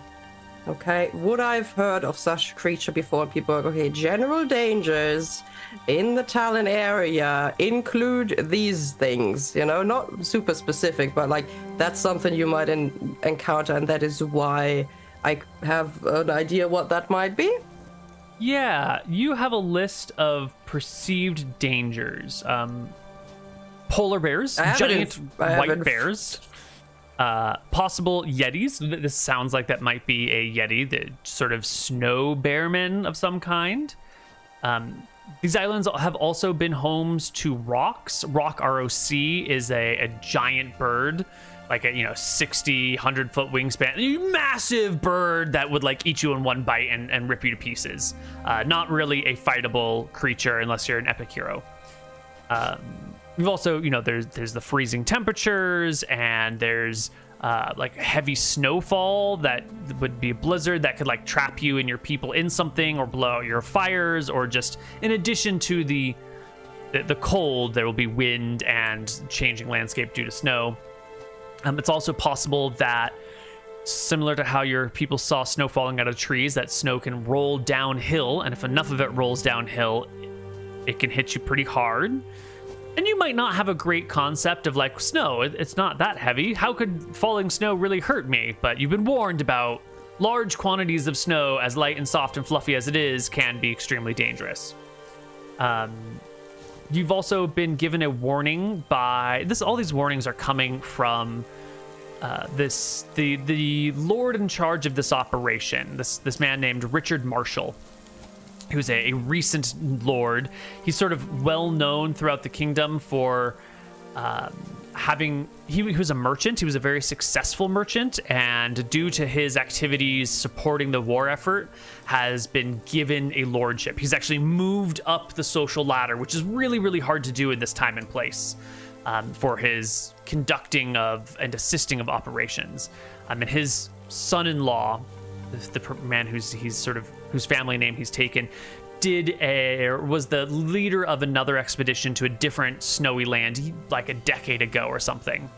And that went very, very well. And so he's got a little bit more experience with operations in cold environments. He's got all these writings. He managed a snowy expedition from the safety of Drekis for many, many years. And he'll warn you about some of these other dangers, like icy crevasses. The ground beneath your feet, if it's ice, sometimes there's just a break in the ice and it drops down into darkness, and no one knows if it goes 50 feet or 1,000 feet or into this heart of the earth itself. There's also areas where the ice just might be thin and you could break through to water underneath. And considering the freezing weather and environments, if you fall into freezing water and you come back out, you are then going to probably freeze to death unless you can strip off all of your clothing and get near a warm, dry place. And even then, you might get frostbite on fingers or toes or things. And he's also informed you ahead of time that snowy environments tend to have less hunting. So those are the known dangers: polar bears, yetis, rocks, blizzards, freezing temperatures, avalanches, icy crevasses, thin ice, and minimal hunting. That's what you are aware of going into this. Okay, I will give it a little thought. And I'll say, well done, Carl. I am very pleased with our little expedition so far. We will pack it up and we will go back to the ship. And I will move the troops back on the main boat. Mm-hmm. We'll split up again, we don't have to, we can make smaller groups this time. We don't have to squeeze all 6 in the boat, we can go one more time. That's fine by me. I want to be in the group that leaves the shore last. Okay. Yep. By the time you're all done talking and you get back over to where the boats are, the boat with 6 new people are arriving, and they're all hopping off and getting ready for danger. What is it? What's going on? I think we've waited for Carl to come back. It took him a little bit longer than anticipated. I don't think this area is particularly safe, so I just wanted to make sure nothing would happen in the meantime. But we're all is well so far. We're moving back to the ship, and we will land somewhere else. Okay. So I mean, Elaine has had a look at the situation. These people, for how long have these deserters been on this island, Neal? It's not known exactly. Yeah, the mutiny was about 2 months ago, and so they've probably been on the island for a little less than 2 months. But that really does depend on how long it took them to float here. Right. But so 2 months-ish. Just to explain my reasoning, okay? You've had about 2 months to explore this island and the coastline. If you really thought at some point you needed to build a base camp, this would be an ideal position, right? Especially if you're waiting to be picked up, which they possibly are, by other people. So why wouldn't you use this position if you have 2 months to figure out where to go? And if you don't use this position for your main camp, why wouldn't you have like an outlook here if you know this is like a really good landing place in the first place? And then on top of that, it's dead quiet. There are no animals here. Whatever this structure was has been abandoned, and there's a Yeti walking out like half an hour through the forest. So I think we're packing up and we're landing somewhere else, because this seems actually, this is too good to be true. You know, I feel like as tempting as these walls are, I feel like it's not a good idea. It just in my stomach, I don't feel good about this. Yeah. You can pack it back up. It'll take a couple of trips to get everyone back to the ship. You and 3 people again will be the last to leave? Yep. Okay. All right. Well, we will get back to the boat without any other sightings of monsters or interruptions. Just, it's fine. It's fine. Where would you like to go next? Let me see the map again. I think we will continue. So the Yeti was moving into the direction of the mountain, yeah? But that was just southward. That was not like... Yeah, I mean, it was doing one of these things. Like, you're either going towards the ocean or towards the mountain, essentially. So... let's go further south then. Like, further to the... Like, down into this area? No, down the western shore. Oh, you want to go down this way? Yeah. Okay. Yeah. Excellent. Well, you will spot another potential landing place over here. Give me that 2d10 landing feasibility check. Amphibious operations are hard. Yeah, you know what? It's going to look like there's that sea ice again. But the sea ice here seems to be moving a little bit more. In the last place, it was relatively still. And in here, you can see that the bergs have like a little bit of a drift to them, which just makes things a little harder, because if one bumps into you, that's a lot of mass and your boat can't really do much but get pushed along with it. It still should be it should be fine. It'd be fine. I wouldn't worry about it. I'm going to worry a little bit. It's fine. And are you looking at this clearing spot right here, or are you looking at the spot next to the woods? I still want to be next to the woods. I'm a little worried about the avalanche potential, you know? So I kind of want to be still close-ish to the woods and not just out in the open with just snow, if that's possible. If that spot doesn't do that, then we'll keep going. That's fine. Like, we're not in a rush, right? We're not in a rush, so it's not slay the greatest amount of deserters in the quickest time. We have enough supplies, so I want to be on the safe side here. Okay. Speaking of supplies, you will note on the bottom of the screen, below your name, there should be a button that says 1.supplies. Do you see that? Is that there? Did I not? Maybe I didn't allow that. Explain to me again where it's supposed to be. On the very bottom left corner of Roll20. No. No? No. Don't see... Oh, where is it? You don't see something like this? Oh, maybe that is because my... Hold up, let me change my nameplates. I have the big nameplates on. Give me a second.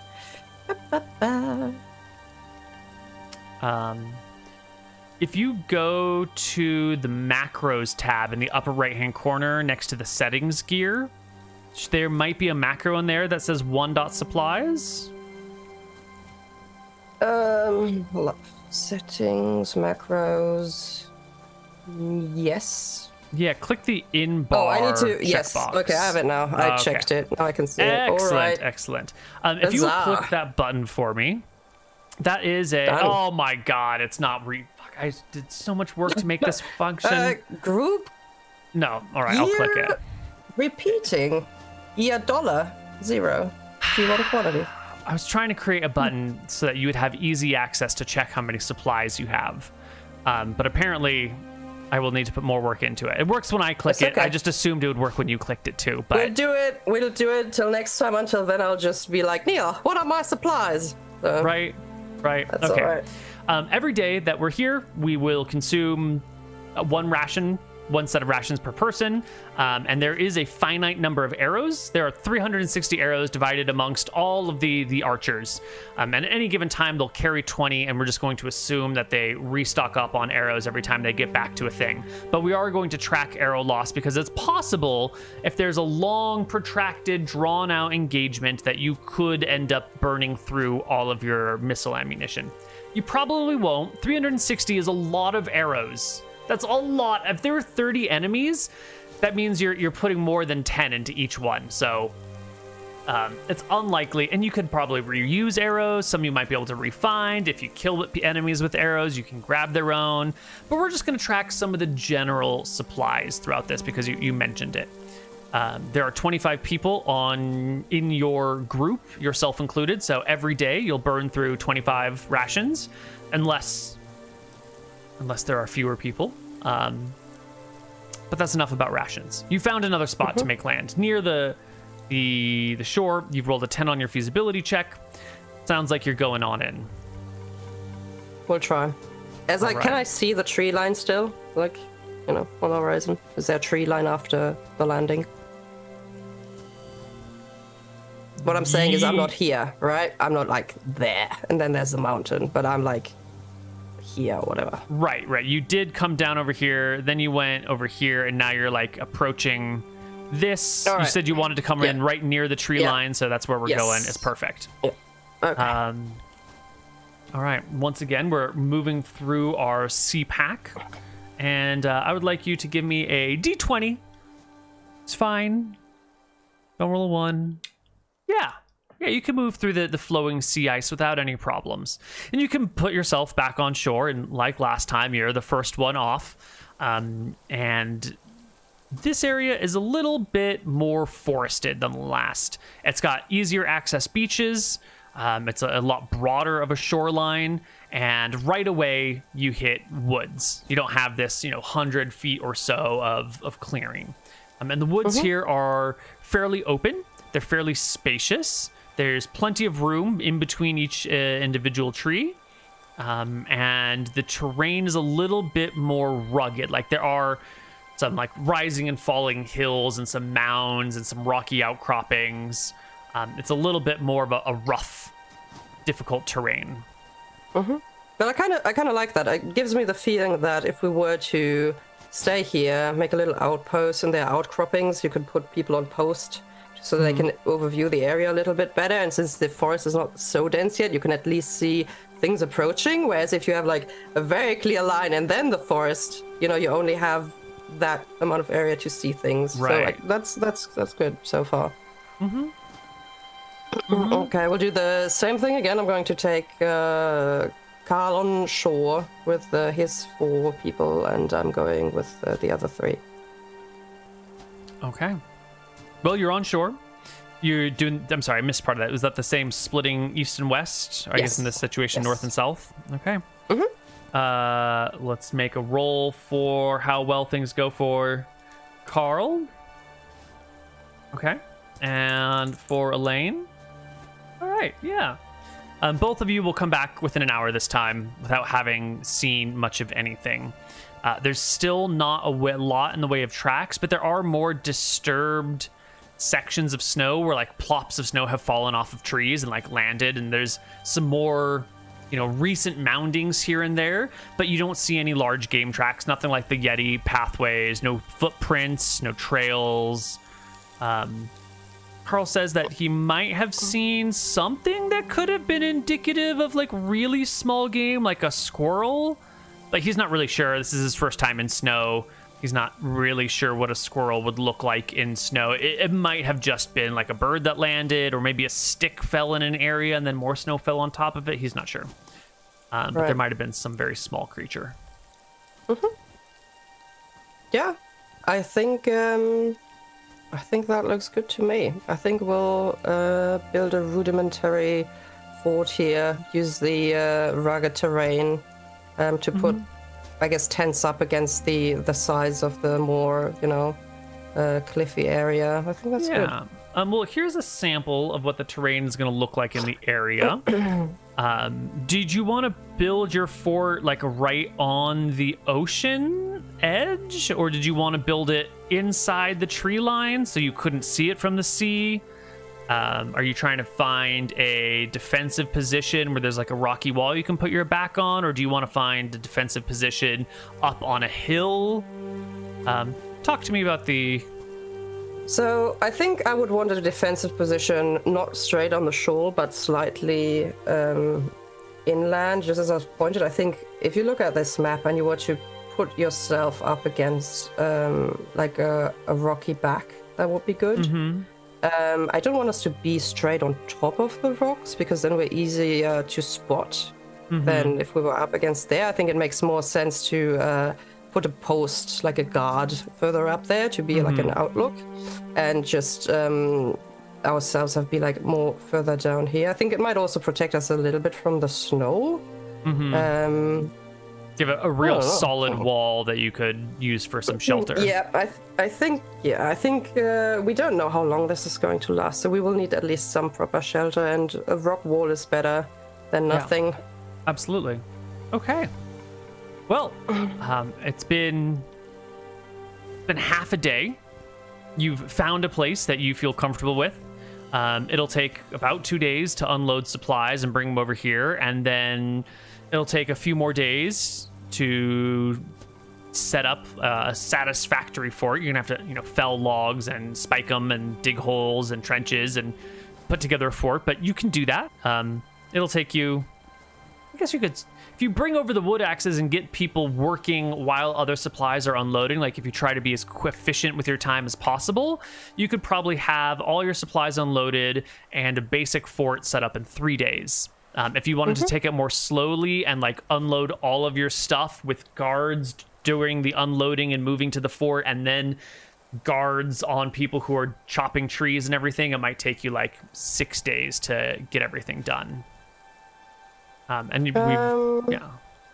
No, I think we're doing the quicker route. I think we'll try to set up quicker so we can explore a little faster as well. Okay. And I mean, the people who are chopping wood are also soldiers, you know? It's not like they are entirely... They might not have all their weapons on them in that moment, but it's not like they're entirely helpless people. Totally. Like, oh my god, what do I do? Right. But you're not going to be carrying your shield. If you're going to be chopping trees, you're probably going to take off your chainmail because you don't want to be like encumbered while you do this stuff. Yeah, I get that. I get that. Yeah. Okay. No, this is fine. Okay, I'm just going to make some notes here. And if anybody spots any small game or anything, I would like to be notified, you know, if anything falls out of a tree or whatever. I would still place, like, I would still place, like, a few guards, at least on the higher part, while the camp is being built, so I wouldn't, like, be guarding the entire process from ship to shore or something, but I would be making sure that at least in this area they're, like, how big is this? I think we should still have at least like let's say 3 people guarding. I mean, I can be one outlook as well. I don't think I'm going to chop any wood, let's be real. So Right. I will do one with my bow. I'll be standing guard. Probably on the southern side here. I don't know, is the shore to the north, Neal? The shore's to the west. To the west. Okay, so I think I would be probably on a higher outcropping somewhere here, and then have other people, like one person here, one person down here, one person up here, like those 3. I couldn't see any of that. It's probably the color. Let me try a different one. It's the same color as the trees. Let me try red. That's a good color. Oh, okay, that's so a great color. one person down here. Oh, it's still. It doesn't. Yeah, you got to change color. it on your by your name at the On bottom. my ping? Oh no, that sucks. The little blue next to the Fey at the bottom. Yeah, if you I click get it. that. Yeah. I'm changing it. I'm red now. There we Okay, go. so one person down here. Okay, I see. Yeah. One person here. That will be me, probably in the middle, and then one more person somewhere in an outcropping up there. Okay, perfect. Yeah. You spread out your people. You've got 6 wood axes and 6 hatchets for the whole crew. And so that's 6 people felling trees and 6 people, honing them down into spikes. And then you've got a bunch of shovels, so you can immediately set people to digging trenches in which to put these things. And we can get started. It'll take 2 days to unload everything. And we'll just start. So, encounter check. Perfect. All right. 2 days are going to pass.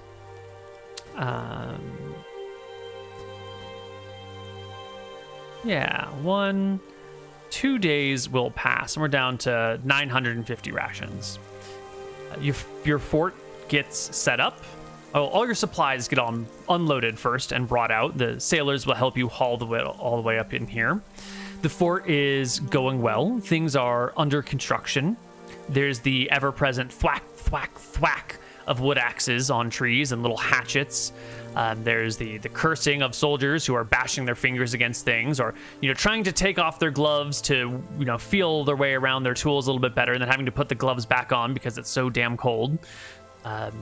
And soon the ship is ready to depart.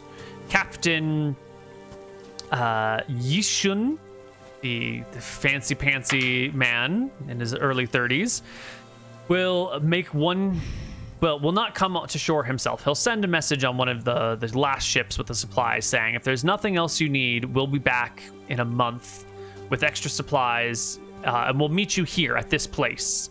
Whatever happens, we won't know where you are, so in a month, at least have someone be here so we can talk to them, and we'll come with more supplies, or we'll come to pick you up and take you away with whatever else you've got. Okay, sounds good to me. Yeah? Yeah, it's fine. We'll do that. All right. It's while you're receiving this message from this last person and making your way back to the camp with the last bit of supplies, that one of your sergeants, Gregor, comes hurrying up to you because he's spotted something. And we're going to find out what that is on the other side of our break. So stick around. Hello, everybody, and welcome back to the Rise of Drekis. Gregor has seen something, and he calls you over in a hurried excitement. Okay. Lieutenant! He calls. I'll rush over there. And he just sort of points and jogs through the snow with you in a direction. Are you going to tell me what you saw, or? A person!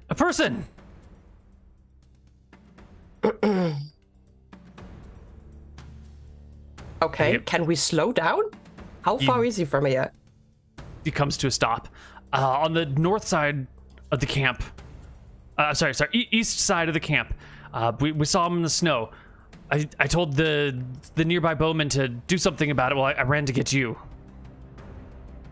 Okay, let's get to that bowman then, shall we? Okay, we're heading towards that bowman quickly, Neal. Yes. I don't want to get anybody shot without being... Well, he tried to run, and then you said stop and slow down, and now you stopped and slowed down. And right, and now we're running again. That's now fine. We're running. In your absence, we're going to have multiple attacks with bows. We're going to have 1, 2, 3, 4, 5, 6. Okay, and that is going to be... That's it. That is our volley of arrows that gets launched. From one person? That's no, from 3 attacks. people. They each made 2 attacks. 1 round of attacks is from 3 archers. You can hurry on, and you will find that all the construction has stopped. People have grabbed spears, people have grabbed bows, some people have picked up their shields, and you will see that there is a cluster of maybe 8 of your soldiers standing around a spot in the snow. Yeah. I'll yell at them to hold their weapons. I'm not sure if that person's already dead or not, probably, but I'll yell, hold, and I'll like run over and see what's up. There will be 2 arrows sticking out of a body on the snow, with crimson splattered around. Okay, we don't have... I have to explain that probably. We have 0 healers with us. There's nobody who's a proficient bandage provider, okay? So I will try to keep that person from bleeding out if they still seem alive, and see if that's savable in some way or form. As you get to the body... and you go to look at it, you drop down onto your knees in the snow and roll the corpse over. You'll see that it's thin, somewhat emaciated, definitely malnourished, definitely dead. Like this is an ex-person. This was a person and is no longer. Now they are just a body. But they also look like they have not had enough food in a while. And if you can give me a charisma check, please.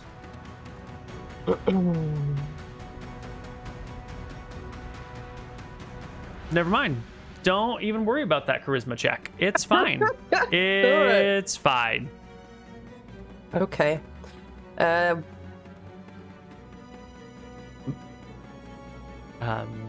People look to you.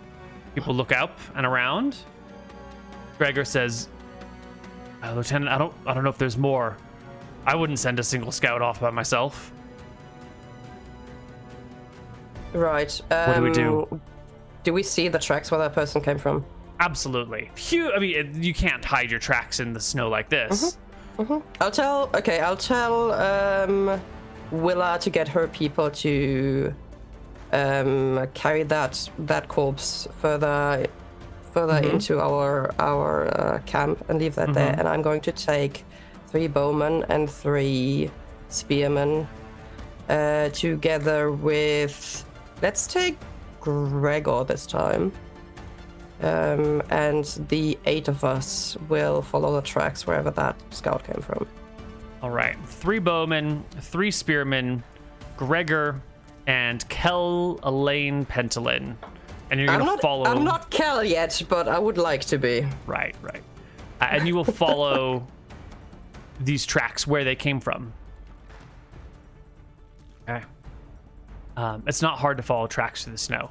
It's very, very easy. And the 8 of you can start huffing and puffing your way along this trail. How are we doing this? Are we single file? Are we double file? Are we spreading out? Are we moving as quickly as possible? Are we going fairly slowly, looking for signs of other people? Give me a bunch of descriptive words about your pursuit. Just so I imagined the correct thing, you said that person was a man or a woman? The dead? Mm-hmm. I mean, I looked at the corpse. So, yes. Okay, so it's a man, rather emaciated. Did they have weapons on them? They had a short sword. Right. And clothes? They had clothes, and they had an animal skin wrapped around them. Okay. Short fur. Just I mean, are you really setting out a scout with a short sword, you know? We'll go single file. We'll go not quickly, we'll go rather slow. Like Who's in the front? Who's in the back? Mindful of our surroundings. There's going to be one spearman and two. Actually, I'm going to put Gregor in the back and two of the archers. And then like mix the front rows with the last archer, me, and the other two people. Okay, I have placed some units on the board. Can you arrange them? Oh, but then I left 420. All right. I don't. Oh, there they are. Okay, hold up. Yeah. Which direction are we headed? Just doesn't matter for now. Like, we're not going to use this map. I'm just using this map as like a way to arrange your marching order. Right. So. I want one with us here. 3. Something like that. Okay, so you're in the front, then a spear, then a bow, then 2 spears, then 2 bows, then the guy in the back. Yes. Perfect. Okay, and are you spaced like that, or are you clustered tightly together, or are you like normally we're walking is like this? Spaced, yeah. Okay. Yeah, that's fine. We couldn't be like 5 feet, you know, between people. Okay. And then you're taking your time to scout the area. You're not chasing down these tracks in a heartbeat. Okay. No. Perfect. No. Leader in the front. Can I get a perception check, please? A good one this time. And is there anybody in this group who is really good at perception who's like, man, I would love to scout ahead? Well, probably not after this. Okay. Gregor has 6, so no. Well, that's fine. 21 is pretty good. The second question I have for you is, how far do you follow these tracks? Like you can follow them. What time of day is it, approximately? It is around midday. And it midday. Is May? I think an hour to go and an hour back. Otherwise, people will be worried if we're staying out for 4 hours and it's going to get dark. So just for that for now. Okay. If we can't find anything, we can always try to come back. Okay.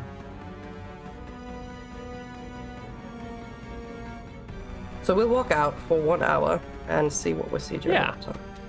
During that 1 hour of time, you will come across very quickly, actually, a second set of tracks. You can see where these tracks diverge. It's sort of like you're following this trail, and then it kind of continues, and then there's also like an offshoot over here to the side. Right. You find that rather fast. And does that also seem to be one person, or does it look to be like there are more people walking there?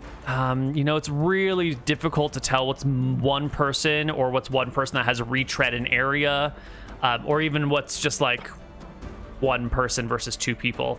Without a tracking proficiency in the party, which you don't have, it's unknowable. Okay, but whoever walked there walked at least single file, right? And they didn't make a broader. Yeah, they weren't walking 2 by 2 for sure.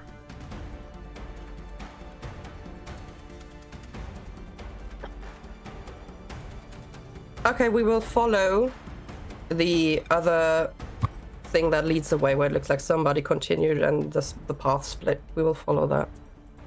You will follow the split, or the what seems to be the original path? No, the split. Okay. I want to follow the split. Yeah. And I'll tell my group, if we meet anybody, okay, our goal is to try and capture them because we need information. Okay, so try to go for the non-lethal way if we can this time.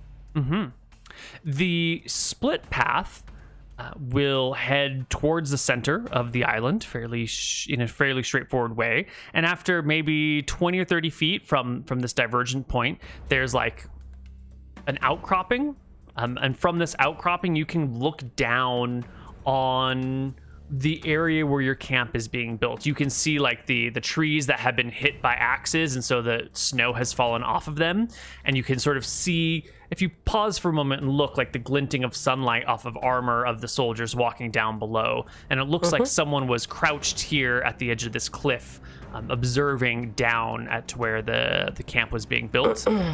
And then the trail does continue to head up towards the middle of the island, which is ever uphill.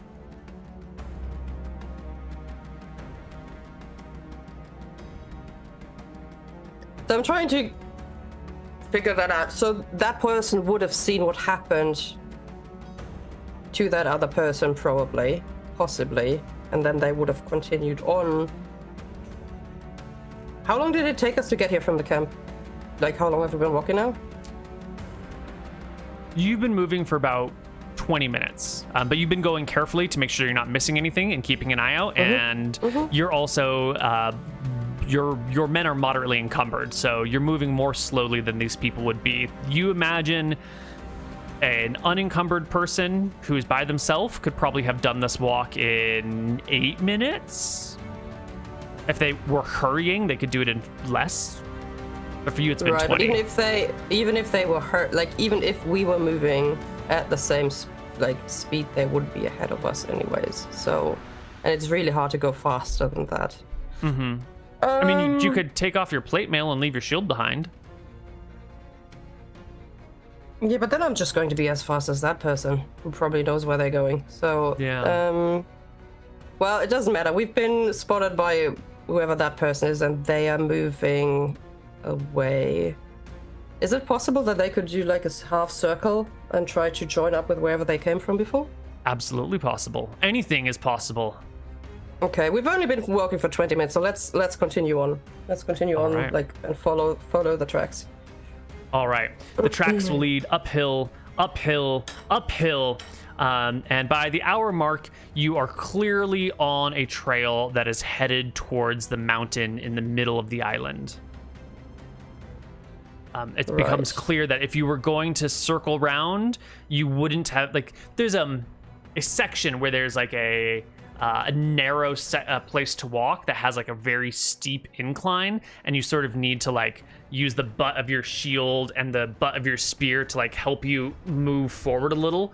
And no one would take this path. This is not a worthwhile path to take if you were trying to circle back down, but it does get you to a spot that makes it easier to go up the mountain. So this trail is either the most complicated diversionary trail that's ever been invented, or this is an intent to get up or down the mountain.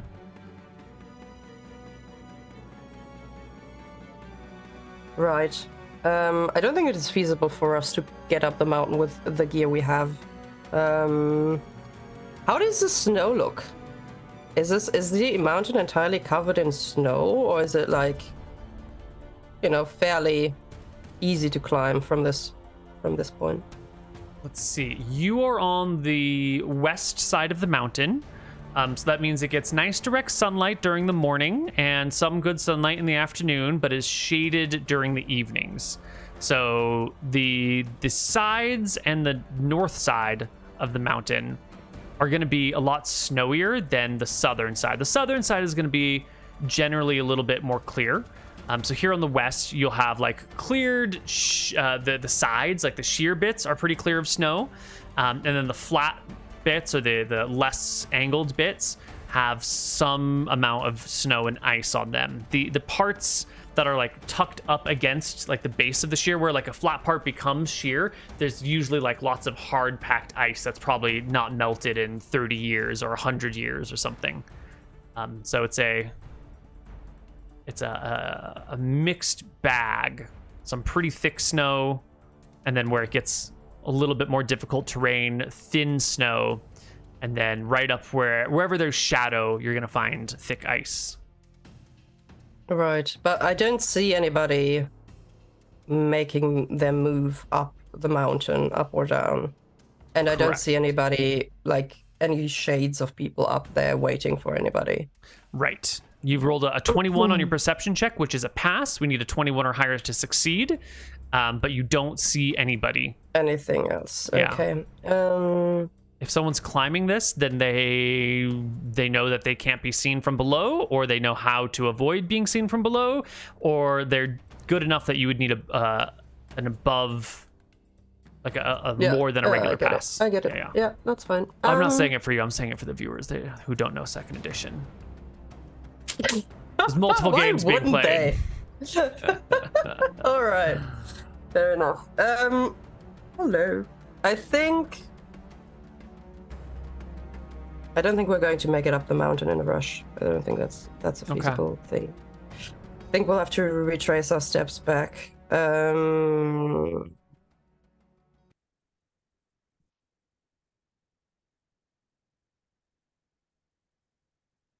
I would like to...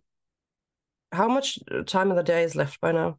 We only moved 1 hour, so I take it there's still like 4 hours of sunlight or something? Yeah. Okay. I want to backtrack to where the split was in the tracks, if I can find that spot. Mm-hmm. And there I would like to... Okay, I would like to split.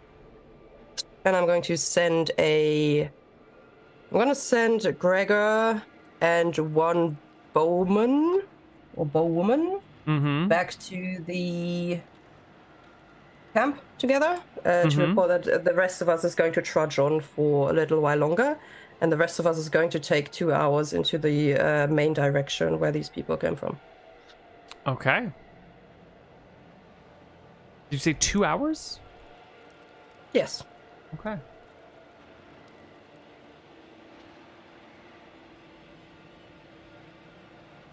Yeah, maybe another 15 minutes down this other path. Oh.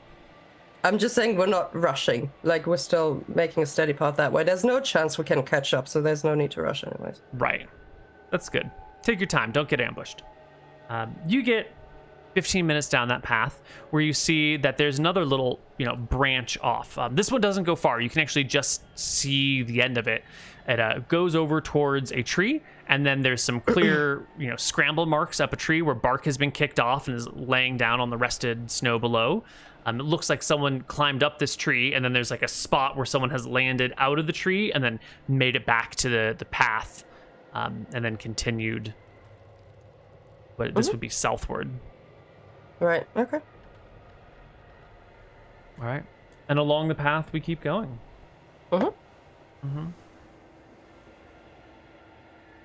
Yeah.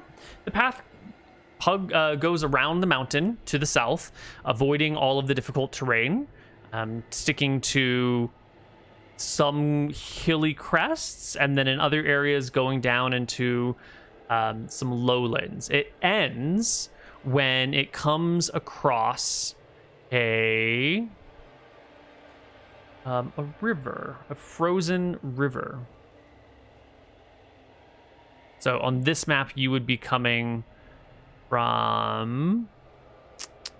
Why don't we just bring Elaine, who's coming this way.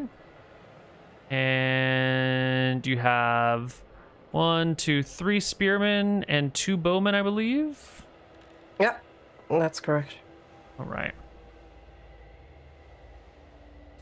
Yeah, so this is what you'll have with you as you come across this river. Now, the maps that we're using have trails on them. We're going to ignore these trails because they don't have them. This one right here is where you are coming along, and this is the path that you're sort of following. But then just pretend these trails don't exist, because I can't find snowy maps that don't have trails on them. Just a logistical problem here. But you come across this icy, frozen, seemingly frozen, you've been warned about thin ice, river. And the footprints that you're following do kick a little bit of snow onto the river, and then it stops. And footprints could be going up or down, and you're not sure which. Okay, if I walk up straight to the shore, like here. I mean, that river is 25 feet? And I can't tell in which direction the footprints are going. No, because they deposit whatever snow that they were carrying onto the ice where they would first step onto it, and then they didn't, like, there's not a trail directly on the other side. So whoever got here traveled up or down the river, or they came from up or down the river and then moved on to this section. Which direction is the mountain in? Up here? At this point, the mountain is sort of like northwest, west by northwest. Let's just call it northwest for simplicity's sake. Is that this direction? Because, like... Yeah, it's this way. I don't know which way. If your maps I'm saying west. North is north. I'm just wondering. Northeast. Because you know what this looks Northeast. like. Okay. I'm so dumb. I don't know my east from my west. I just assume your maps, point north, like top is north. But if it's not, then you need to tell me. Because top is north. I'm just dumb, and I'm pointing in the wrong direction. I'm saying left, but pointing right, or vice versa. So which direction is the mountain is this way. The north right. Up right. Yes, up right. Yes. Okay. Okay, I would like to give this place here a really good stomp to make sure that ice actually doesn't crack the second I walk on there with my half plate, and I need to make a swimming check. Okay, so. Yeah. Well, what is your combined weight of your biomass plus the gear that you're carrying? Let me have a look.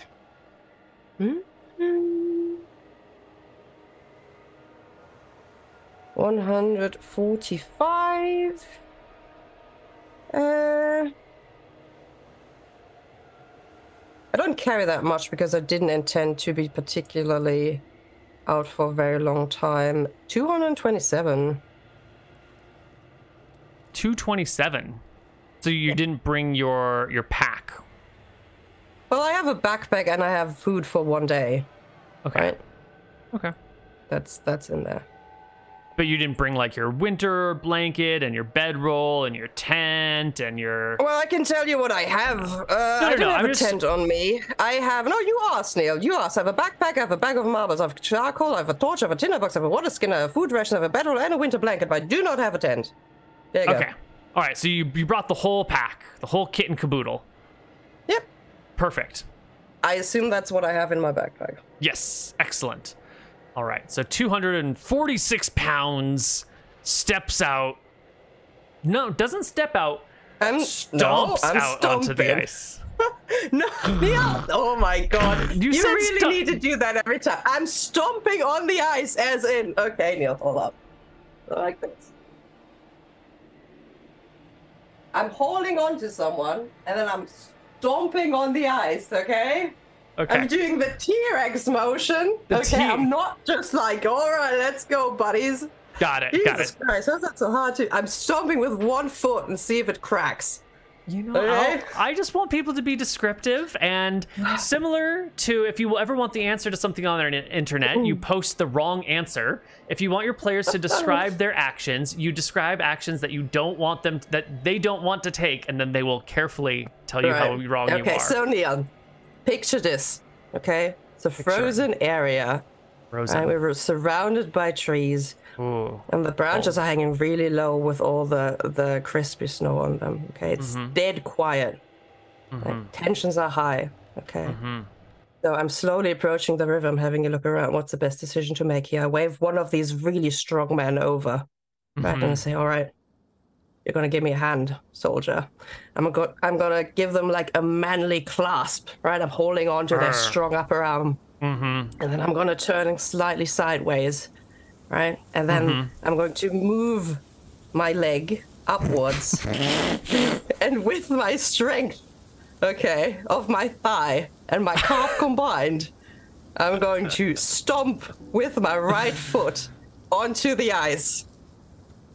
As what happens? Your foot hits ice. It comes to a firm and solid stop without so much as a creak. Very good. Okay. I'm going to try to move my weight onto, like I'm going to move entirely on the ice, still holding onto the arm of that person. Yep. Seems to hold just fine. All right. I'll say holds just fine, and I'll try slowly crossing. Scooching forward. Scooch, very slowly. scooch, scooch. The ice is slippery. Have you ever? Yeah, that's why I'm scooching. Have you ever walked on ice before? Is this the first time Elaine Pentolin is setting foot on ice in her entire life? It sounds like it is. 100%. It's not very elegant. All right. She's also very heavy, you know. Give me a dexterity check for your first time on ice. Elaine on Ice, the musical. How does it go? Oh my god, it goes so well. It goes so great. I'm a natural.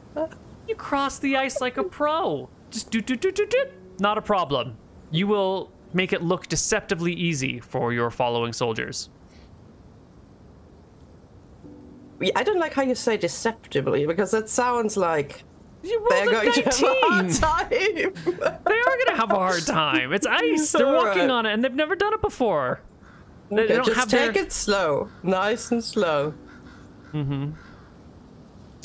What are you doing? Are you crossing to the other side? Are you bringing everyone across to the other side? Okay. Yes, we're all crossing to the other side, and then we're moving further north. All right. The party... and we'll look if we see tracks again at any point, but that's what we're doing. And we head north now. Yes, north is up. Yes, north is up.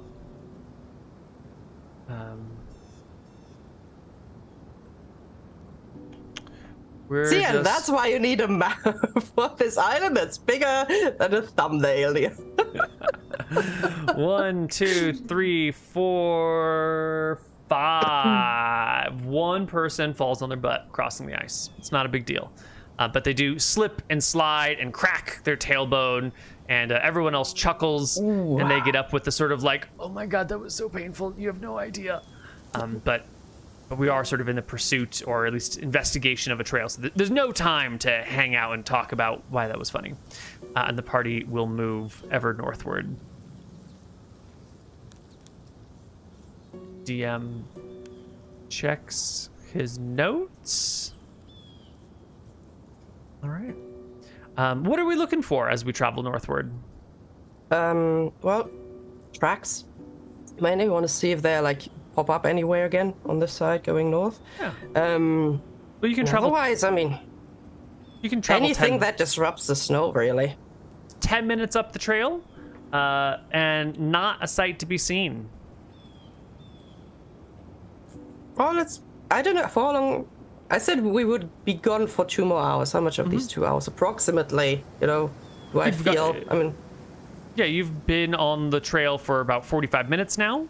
You've crossed the river. Yeah, I'll go half an hour. Half an hour more up there. That's fine. All right.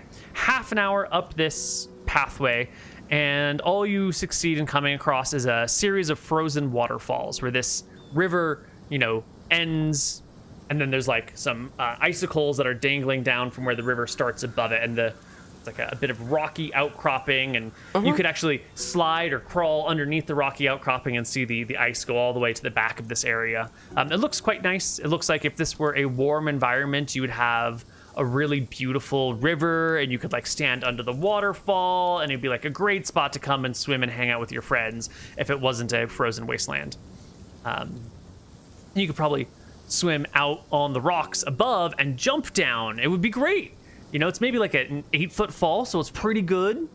But unfortunately, it's just ice and snow. And you could climb up and around. There's probably a way to get up there, but you don't see it at the moment, and you don't see any tracks leading off of the river. Okay, but I could cross the water here as well if I try to. Yes, it's frozen. It looks solid. Okay, I'll go across one more time. We're still doing the, you know, I'm not going to repeat the stomping part, but I'll do the same thing. And then we cross over, and then we go back south the same way that, you know, back south to where we, I guess, first saw the tracks crossing the river, and see if there are any tracks on this side either. Right. Well, we can cross to the other side and come on back down, and sure enough, there are no tracks to be seen along the way. But over on this side of the river, you do notice a different, like, you do notice another area of disturbed snow, but it doesn't intersect with the river. It looks to be a separate creature that has made a separate set of tracks. And they're big. They're like not a human-sized trail. It's a trail of a large creature. maybe even a huge creature, depending on, you know, how big its feet is and all that jazz. Like a really big creature. Right then. Mm-hmm. And these tracks are also leading... No, they can't be leading north because we just came from there. Where do those tracks seem to go? So you went all the way up till you got to a waterfall, you crossed over, and you're heading back down. And the trail you see is sort of like... It deviates sort of near the river and then deviates back as if it's like walking around something else and just happens to get close to the river. And you don't know which direction, you know, whether it was headed north or south, but it is a north-south style trail that does, it sort of like bends out towards the river and then bends back the other direction. Okay. We've got a couple things going on right now. We've got the soldiers back home building the fort. We've got the trail of these spies, scouts, deserters. We're not really sure what we should be referring to these people right now as, that we're following. And it looks like maybe they came to the river and went south because you didn't notice them northward. We saw a Yeti 2 days ago, what we think is a Yeti, and we see a big trail right now.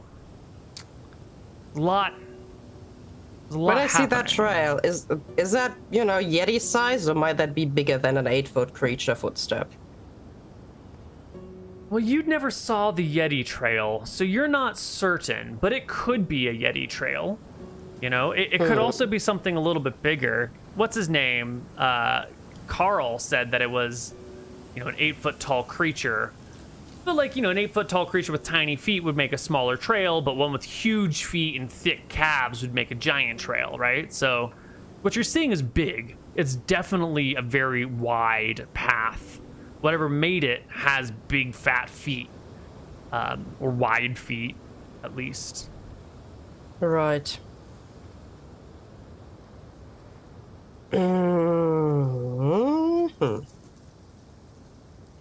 Well, I will take note of that, and I think at some other point we will have to continue the search around here, but for now I guess we better head back. Okay.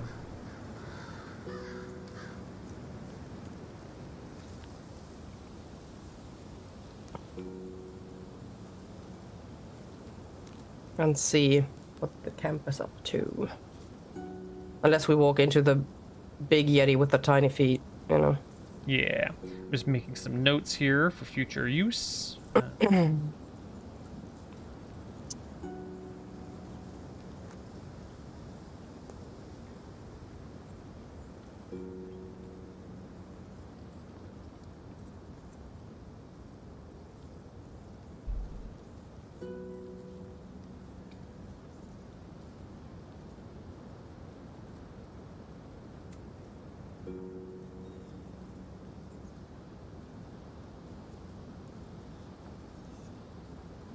Okay, there we go. You said you're heading back to camp?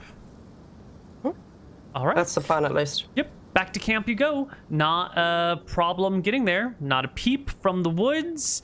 Not a peep from birds. And an hour later or so, a little less, a little more, you find yourself back at camp. You can hear the thwacking of axes from a little ways out.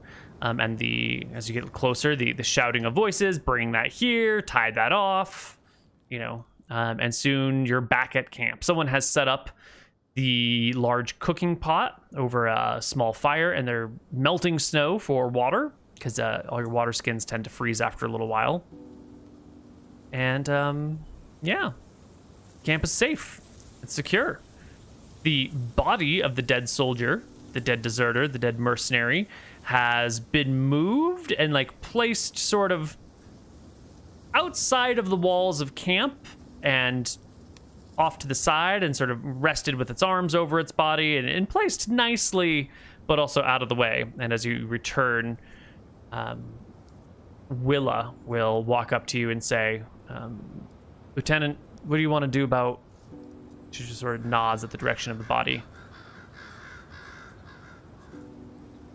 Come with me, we're going to have a proper look at it. You guys can warm up in the meantime, and then we're going to have a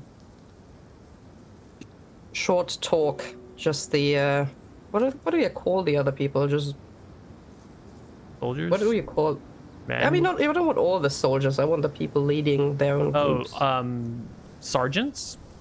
Yeah, I guess. So just like sergeants and us. But I will go with Willa to have a look at that corpse first. Mm-hmm. Yep, she'll walk over towards it with you, kicking her way through the snow, and ends up next to the body. Blood that is on it is already frozen. The arrows were tried to be retrieved, but they broke off on the way out. So there's still some like arrowheads embedded in the corpse. Mm-hmm. Yep. He looks at the body with you. It's got a beard, scraggly beard that has not been kept up very well. Person's a little bit thinner than you would expect for a soldier. Like they haven't eaten particularly well in a while. Mm-hmm. Okay. What kind of fur do they have? You said they have some sort of fur slung around them. Yeah, it's a brownish, grayish fur that's pretty short.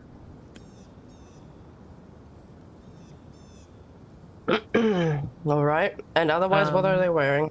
Actually, why don't you give me a wisdom check? Stat.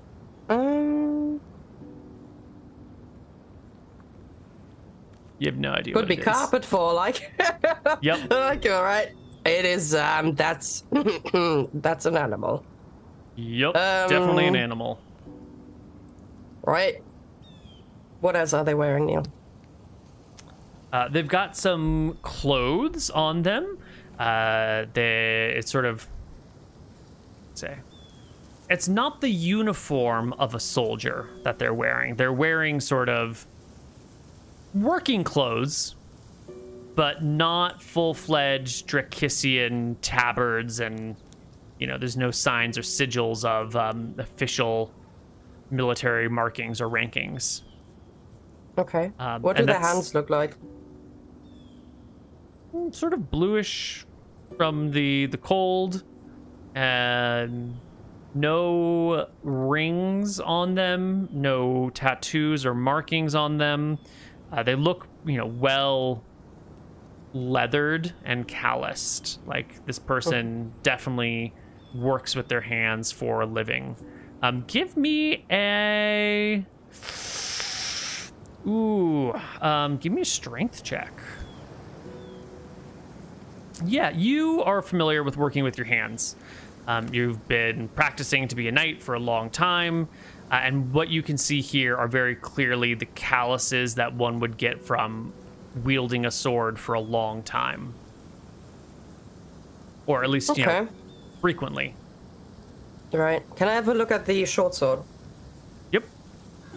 It's copper, just like everything else. Because Arcadia, as everyone knows, is very, very poor in iron. So all of the tools, all of the armor, all of the supplies that are not intentionally, modified, like your plate mail and your sword are enameled in some sort of black enamel. But at the core of them, they are bronze or brass, because that's the common metals that are found around here, and then you've enameled yours to be black. So this is a standard brass or bronze copper sword. Very classic Drekisian, Arcadian weaponry, to be fair. All right, so they're very lightly packed. I mean, it's just a short sword. The clothes they have on, that's it. Okay, I said, Willa, we should backtrack to the place where we spotted them and see if they dropped a backpack or some kind of satchel or anything. If they really, plan to go back up the mountain, I feel like they would, if they had any rope or if they had, any supplies or anything, I feel like they would have stashed them to run when they were spotted. So I think we should, as long as we still have a little bit of daylight, scour the area and see if maybe somebody dropped a pack or something. Yeah. To run away once they were spotted. Yeah, you can go back to the area where they were killed, and the area where they were spotted, and search, and there's definitely no packs. And you walked slowly along all these trails, so you are certain there were no packs dropped along that mountain path or along the river anywhere, or you feel super positive, because you took the time, that they didn't have a bag with them. They were traveling this light, just some clothes and some skins and a short sword, and that's it. Okay. That makes me think that it's really not far from wherever they came from. Like, it doesn't seem like, oh, that's a journey you'll do that takes half a day, because you might risk getting caught somewhere, then you don't have any food on you. You know, like, it sounds like it's a very... They didn't travel far, and they didn't expect to be out for a long time, at least. And we have talked about this island's not that big, and if the weather were nicer and people weren't encumbered, you could easily cross it in an afternoon. But the weather's crap, and you guys are encumbered. But people who have been here for a long time, who, well, you know, a couple months, who are traveling without a pack and who aren't encumbered, it's conceivable that they could do one side of the island to the other in a day. I don't know if that helps you. I don't know if, like, how you want to interpret that information, but someone traveling this light who is familiar with this territory, assuming this person is familiar with this territory, could make pretty good distance in a single day. Maybe even cross the whole island. Maybe. You'd still assume they would be carrying a water skin or something, right? Because, like, I mean, you could eat snow, but, I mean, it would make more sense to stop, boil some, keep it in a water skin, something like that. So I'm not sure. Right? Maybe. Yeah. Yeah. Especially if you're coming from up the mountain, that's rougher than just walking a little bit for half a day. You know? Definitely. So it's pretty strenuous thing to do. Yes. So you think there must be a camp nearby, or what is this information telling you? I think there's either a camp or at least a stash, like a vantage point from where they, you know, where they have things there, and then they make it to their main camp from there, which is like a base camp at the mountain somewhere, something like that, possibly. Yeah.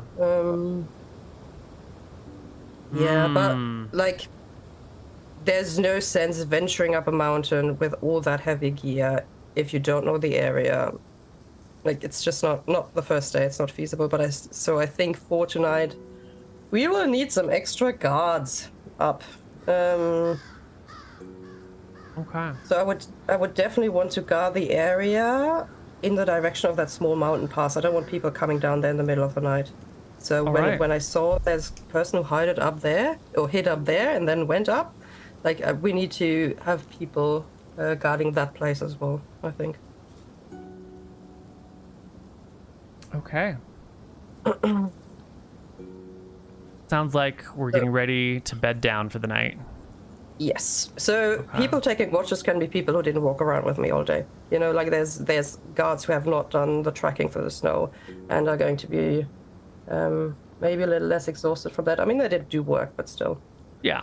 Yeah. So they can take some watches. Okay. Well, with the disruptions and the extra alertness and the slowed progress and some soldiers being gone, the progress on the fort will be slowed down a little bit. It should be finished by tomorrow evening, you know, well enough that you've got a defensive perimeter. But the staging area for tents are already set up. There's cook fires, you know, appropriately built in places. There are 8 tents. Each tent can hold 4 people. And the presumed distribution is each platoon, which you can also call a spear or a bow. Each spear is broken up into 2 tents. Each bow is broken up into 2 tents.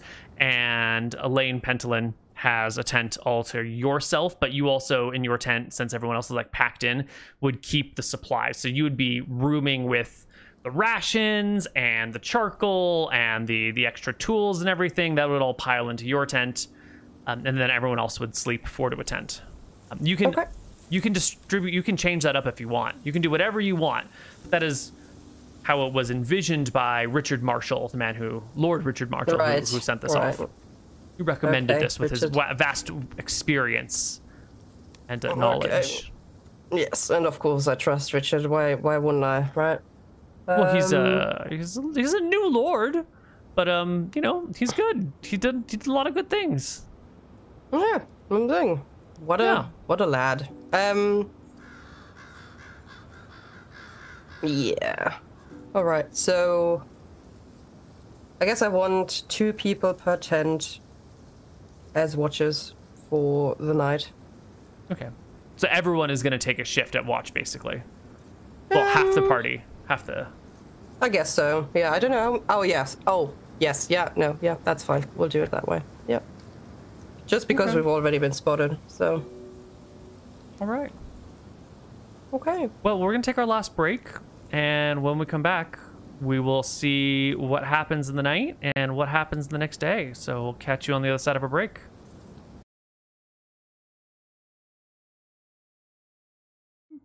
Hello, everybody, and welcome back to the Rise of Drekis. The night passes without a problem.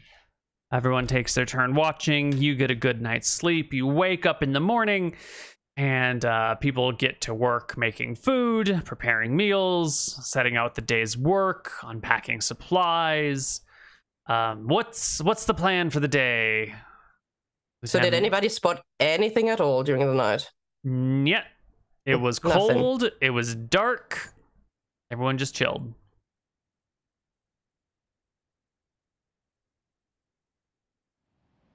Okay.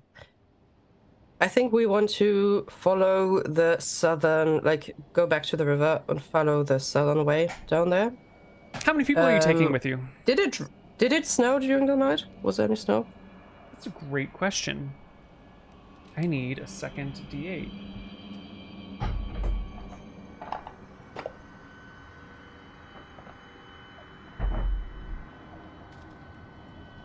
Big bag of dice.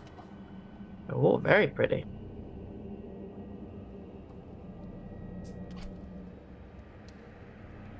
No, it did not snow. It was cold, but no snow. Well, that's good for us, because if there were any tracks, then they should possibly still be there. So I think we'll do the southern river route. People still need to finish up the camp. So I'm going to... Let me think.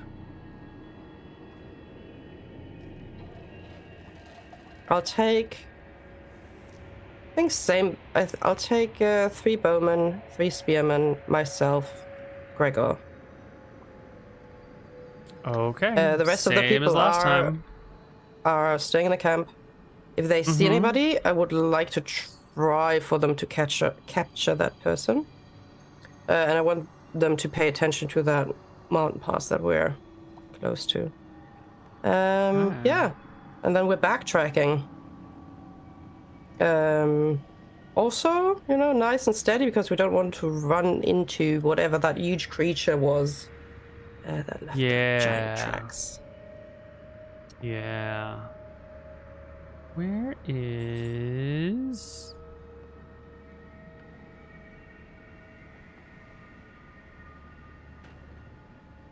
Spent my break chatting instead of working, and now I don't have the asset that I thought I had. This should be a lesson to all of you out there. Do not take breaks, only work. It's very healthy life advice. You can rely on it.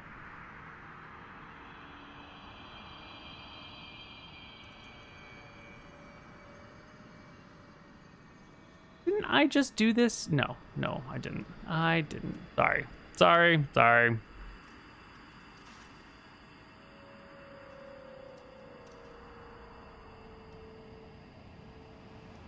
All right, so you said 3 bowmen, 3 spearmen. Gregor or Carl, was it? Gregor and yourself are heading back to the river. Everyone else is going to continue building and working on the fort. Yep. Okay. As you make it back to the river, as you're actually approaching the river, not quite at the river, I'm going to bring us to a different map. I'm going to bring us... Actually, we're just going to use the far side of this map. It'll be great. Where are we? We're over... I would like you to make me a perception check, please, leader. It's another classic. 14. Love it. And that means I'm going to need you to roll me a d10, please.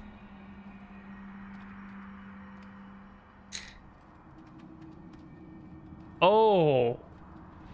Low is good, right? No, this is a surprise check to see Lovely. if you I am are... so surprised. I'm very surprised. I did not see that coming.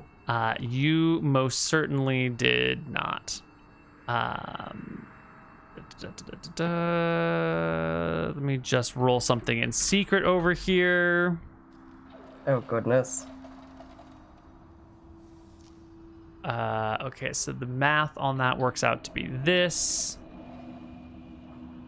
Okay, and the thing that against which you are rolling surprise check.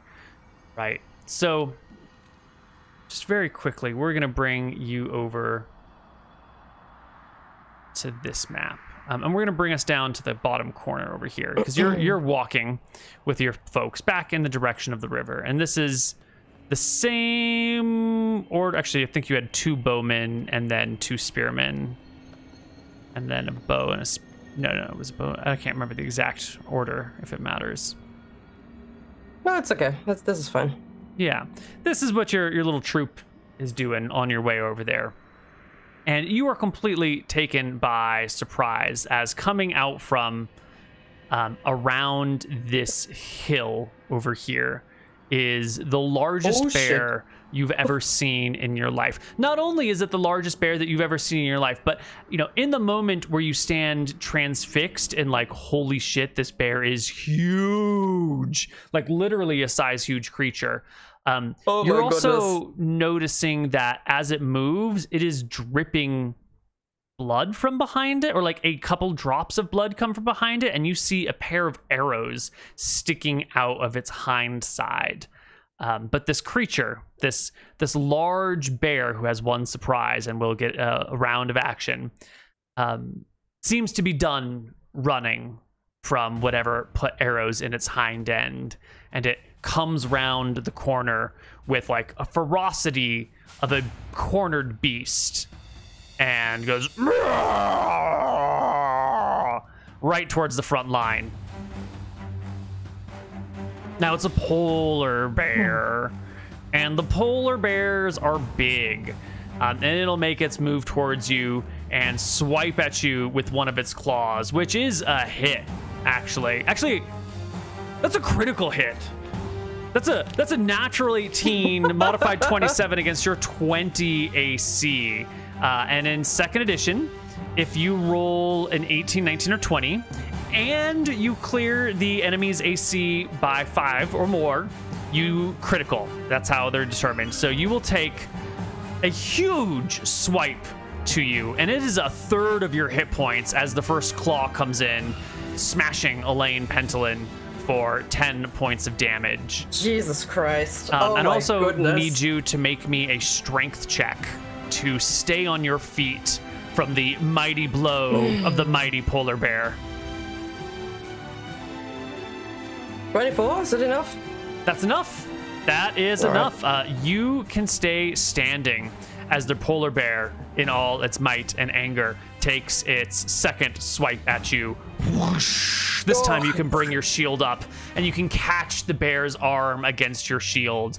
Then you don't have to make a strength check against this because you're standing solid. I think the first one like comes from surprise by the side and like rips into your shoulder, you know, putting huge, like ripping open the chainmail that covers your arm and cutting deeply in. And the second comes more from the top, and you can brace the attack against your body, holding it back. But it's still not done, right? Polar bears are terrifying, monstrous beasts, and it lets out like a low... It stands up on its 2 hind legs and drops down with its teeth in your direction. Oh, all right. And another natural 3 modified 12. The polar bear cannot find purchase on your body. That shield is too good. And with that, ladies and gentlemen, it's time to roll initiative and hope the polar bear does not win initiative. All right. Oh, Jesus Christ. How do we roll it? Do I roll for the entire group, or like, you know? Have you thought about that? Do I roll 3 different initiatives depending on what I have? Yeah, I will just roll it because I can get it done more quickly since I have bulk macros on my side. And they're just all gonna roll in with their spears or their bows. And I roll in for myself? Yes. Oh, those are bow attacks? I meant initiative rolls, not bow attacks. Oh, can we take the 18 with the 5 damage? Nope.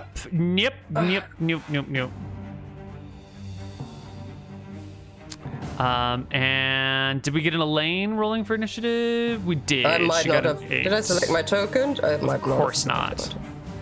Classic. Why would we select our tokens? Well, I can. Hold up. I can just re-roll it and then. No, it's cool. I added it already. Okay. Fair. And the polar bear goes as fast as it possibly can because in second edition, low initiative is good. But you're fastest. You and one of the bowmen behind you are the fastest moving creatures here. What are you gonna do, Elaine Pentolin? It's a wounded polar bear, and it did 1/3 of your HP in a single attack.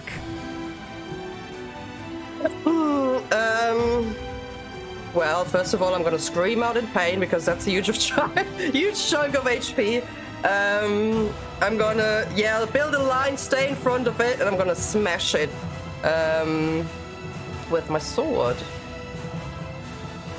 Now, I have one question. I also do wear a shield, and I can shield punch with my offhand. What do I roll for that? Well, did you take the shield and sword fighting style? Yes. Okay. Then you can make... Let me double check. And I'm also a dual wielder, so my main hand attack is not going to suffer from me also shield punching. Or, excellent. You know. So that means you're going to be making an attack with your shield at -2 because it's going to be your offhand weapon, but you're a proficient dual wielder. My normal main hand. And you'll be making attack. your normal main hand a shield punch. There's 2 moves. There's a shield punch and a shield rush. A shield punch. Rush. That's true. You would need 10 feet of running room to make that. So the punch is blah blah blah. If the character is trying a shield punch, he must announce it on his intention while declaring his combat action and forfeits the defensive bonus of the shield for the round. I think that is undone by your proficiency. Yes, correct. The character moves into the square of his opponent on his base initiative and then executes a shield punch and backs out into his own square. We're not worrying about that because we're not using the modified initiative system. So it's just an extra weapon attack, and it has damage based on this table over here. I think it's D4, but where is my equipment list? I think it's D4 plus strength, but I'm not entirely sure. Oh yeah, it's always plus strength, obviously. Here we go, shields. That did not help. Maybe it's in this section? That's gotta be...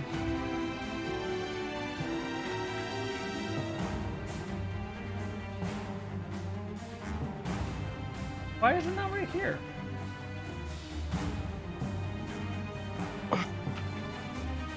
I think it's a D4. Okay, let's stick with that. I'll look it up later then. Yep, that's a great plan. So I'm going to put it in whatever melee range type. Bludgeoning, yep. Speed I don't need because it's... Right, we're just doing it on your sword attack, yeah. Alright, okay. I'll do arming sword first then. Attack roll coming in. Ooh, I missed terribly. Go straight. Are you a 3rd level fighter? Yes. Oh, you are, but you have a penalty of 1 to your hit from encumbrance. Right, because your pack and everything is weighing you down, so you have a penalty of 1 to hit. Oh, can I drop my backpack?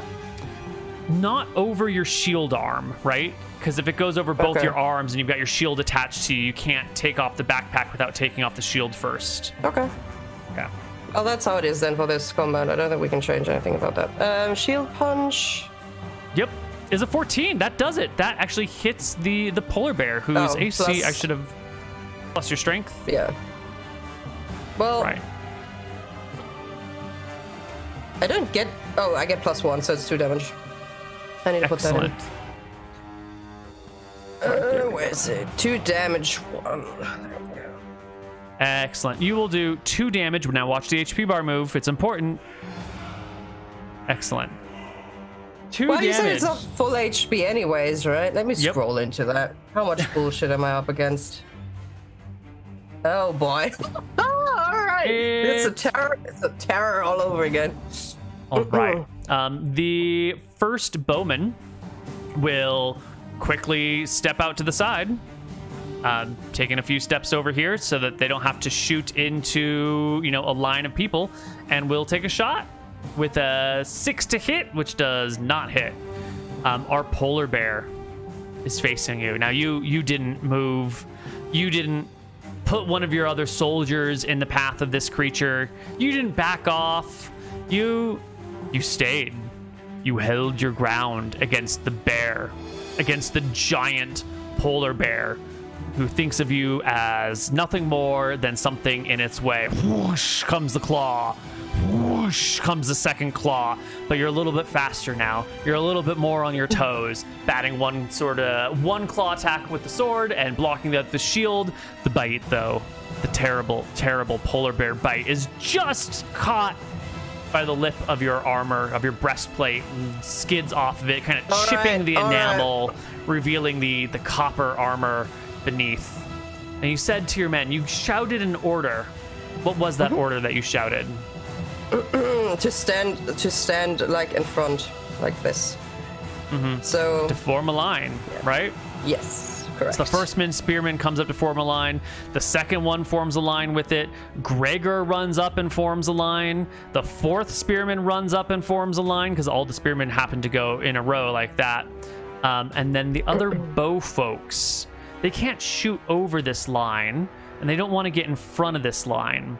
And so they've got their bows readied, and they're both going to just take a step back with a readied action. They've seen it get on its feet before, and when the polar bear stands up, like tall, they might be able to get a shot. So they're going to ready an attack for if the polar bear stands. And we get to the top of the initiative order again. Now, in second edition, we declare our actions technically before we roll initiative. These people are all going to ready their sword, their shields and spears, and set for a bear approaching them. The archers, this one does get a second shot, which is a miss. And all the archers are just going to... He gets +1 for flanking though, right? Or is that not flanking? I mean, he could flank from here as well. I mean... Yeah, but 13 is still a miss. All right. Yep. Fair enough. Yep. And what do you have reach, Neal? No. Okay. I love how they formed the line behind me. But not that's next where you drew to me the to attack the line. polar bear. You did this? To show what it would look like. I really meant it for them to attack and not just be solo fighting it while they're clapping in the background, so... See, I interpreted this as a command to, form a shield wall that I will then get behind. I figured... I wasn't sure if they had reach. If they had reach, it would be fine, but I figured, they would No, okay. They're forming a full-fledged shield wall. Right. Now, the spearmen can do this. They can overlap their spears, their shields together, providing each other with additional AC to the person next to them. But if you are in the middle of this wall, you will break the shield wall. And, these two will benefit each other, but, they won't benefit you because you need that spear to poke over them. That's all right. That's fine. And what are you doing on your initiative? I shall attack. If they do move up here, these 3 people will get 1 spear attack. So let's just make a spear attack for them from last round. 13, 11, and 1. Those all would have been misses. You roll initiative with a 6, and let's roll initiative for these folks. Spear.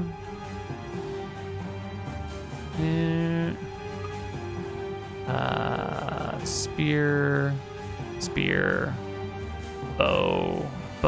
Whoops, those should be int bows, not attack bows. There we go. And our dearly beloved polar bear rolls a 1d10 plus 9. Oh, very good. Okay, let's go. Opposite day for polar bears. All right. First person up is this upper spearman. who I think, given the situation, will sort of bend the spear wall. I mean, they sort of need to be at flat angles, so they're going to bend like this and really kind of corner in and make a thrust, which is a 4. And the bowman will hold an action. Elaine Pentolin, are you ready? Going to attack. Oh, this is my second round. I have 1.5 attacks. Do I get another attack at the end of this round? Is that how it works? At the very end of the round, yes. All the polar bears' attacks go at the same time because they're different weapons, but if you use the same weapon, then it goes at the end. All right, attack roll. Ooh, natural 1. How do we hand critical fails in this? Do we just... I want you to give me a d20. Oh, here we go. And pray. 13. Is that good enough?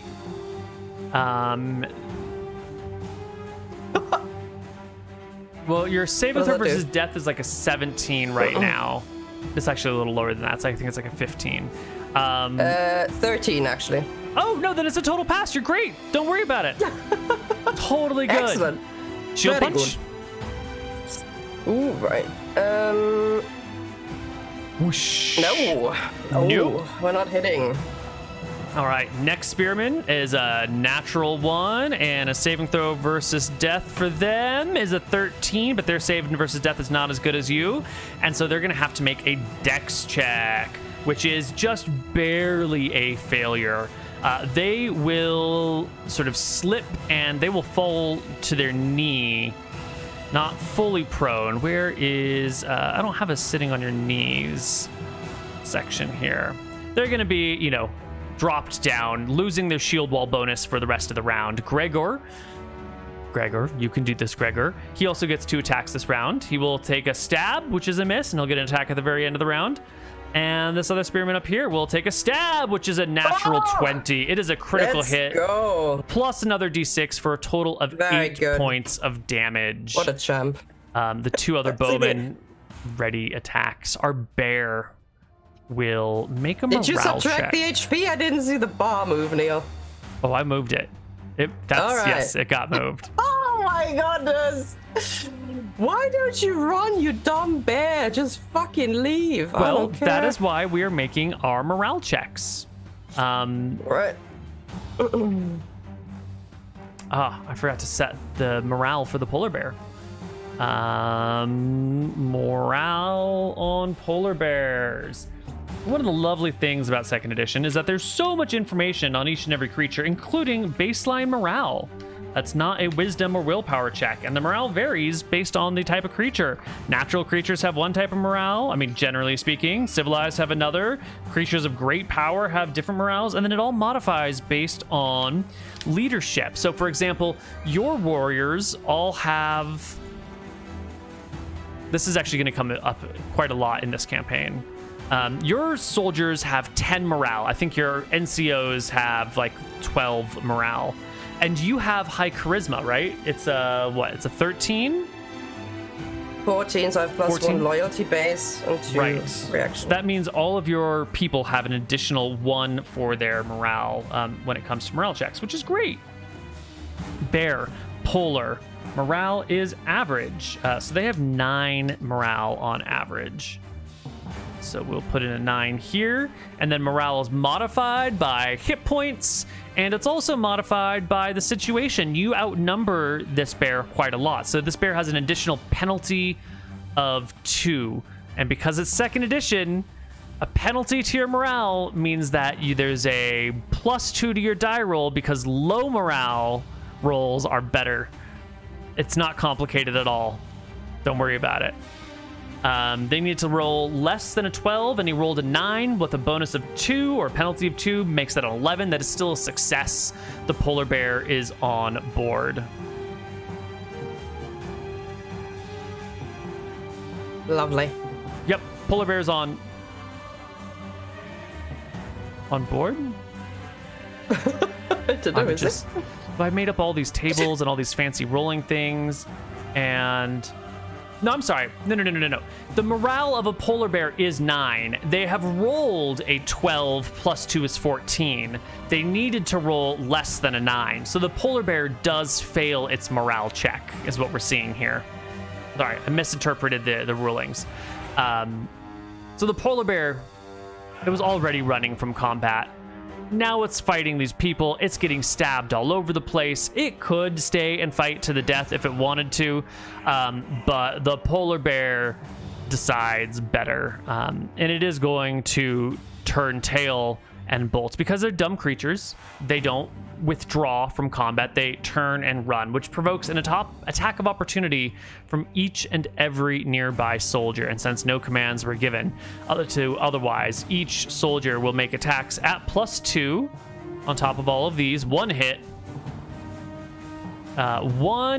for 3 damage, and you yourself can choose to make an attack if you want for 4 damage.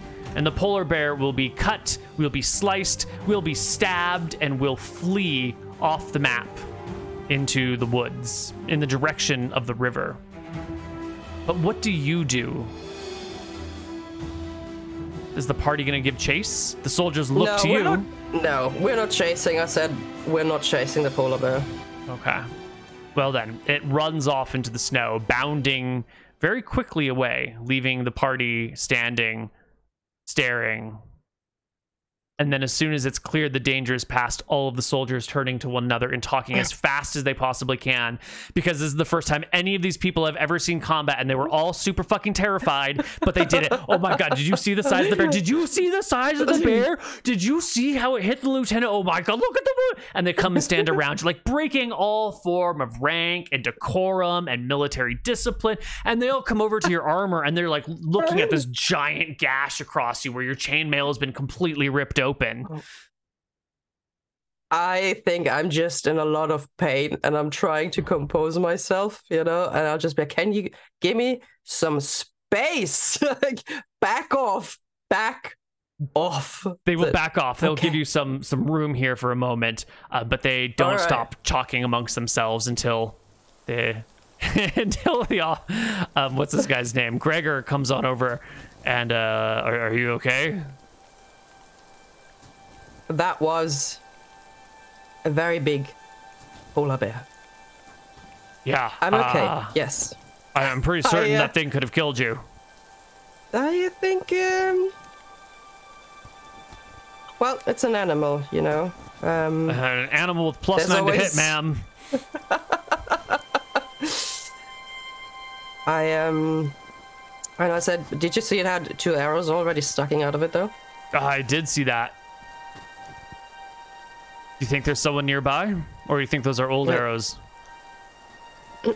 Well, I'll try to look into the direction where that polar bear come from. Do I see any blood splatters in the snow?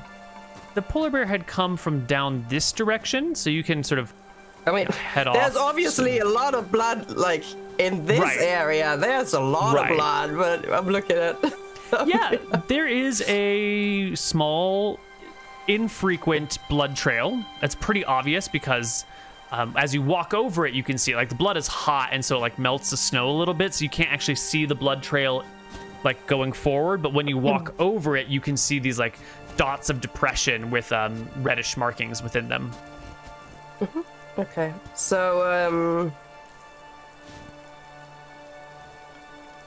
I am going to take off my backpack for a moment and patch up my shoulder with some cloth, at least so I'm not dripping blood onto the ground, just in case some more animals might be interested in, finding a hurt animal or whatever. Let's talk about cloth, because the party as a whole has medical kits and bandages, but no one packed them for this particular wander in the woods. So if you want to, like, staunch the wound, you're gonna have to cut into the cloak that was gifted to you by the Mattel family? Well, I do have my winter blanket with me, right? I can use that. That's true. To staunch the bleeding. I think I'll do that. Like, okay. I'll rip off a piece of the blanket and try to staunch the bleeding a little bit. It's not for really medical purposes. It's really more for not leaving behind large trails of blood, because I take it that's a lot of blood. So, And then we will venture forth into the direction where the tiny blood droplets are coming from. And the huge bear steps, I guess. When the word comes down to the rest of the soldiers that you're going to follow the bear, they look at you. Where it came from. From whence it came from. Gotcha. Yes. Okay. Because it went into the other direction. Did I misunderstand that? It went this way. It went off to the right. Yeah, so I want to go down where the bear came from, not where it's headed. Sir, are you sure? I mean, you look pretty injured. Shouldn't we go back to camp? It's fine. Patty, one of the young archers. We will venture on. My legs are perfectly fine to walk. Okay. And you reform that same line? Okay. Yeah. Well, the bear tracks are easy to follow, and they will lead you down towards the sea. You'll walk for 45 minutes, maybe an hour. It gets really hard to tell time when it's so quiet and you've got this like throbbing, stabbing, bear slashing claw pain in your shoulder. And you're not certain if maybe the bear is going to come back or the people who shot the bear initially are around the corner. So maybe it's only 20 minutes or maybe it's like 2 hours. Who the fuck knows at this point? But you do make it down to the beach in this new unfamiliar setting. And you can see that there is a churned up area down by the shore where, I don't know, give me a wisdom check.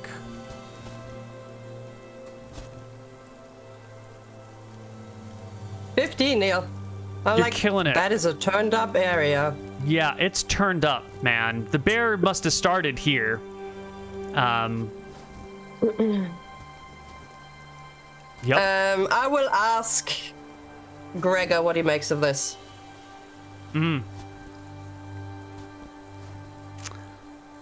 Gregor will look at this. 14 wisdom. I'm just stumbling around like a fool. Gregor's in the back like, what is she doing though? But he doesn't dare to say anything because I'm the commanding officer. So he's like, wonder if she's going to figure that one out. I'm standing near the mountain like a total fool. And he's kind of like, scratching your head. And he's like, yep, I'm just going to keep my mouth shut. Not going to. I'll ask for his opinion. Well, sir, looks to me like this is where the bear took off running. I mean, look at that. He kind of points to the big area with these deep claw marks in the sand. If it took off running from here, this was the starting point, then I guess this is probably where he got shot. And he looks one way up the beach and another way up the beach. I don't see anyone, though. Unless it got shot with arrows and swam out into the water and then landed back here and ran in. Are there trees around? Is it possible somebody's just sitting in the tree still? Because if I had to flee, like, you know, there's a chance that that person just tried to hide up there somewhere. Yep. You can see trees from where you are, and the beach is not too deep. It's maybe only like 8 feet of sand or so, and it's kind of rocky underneath it.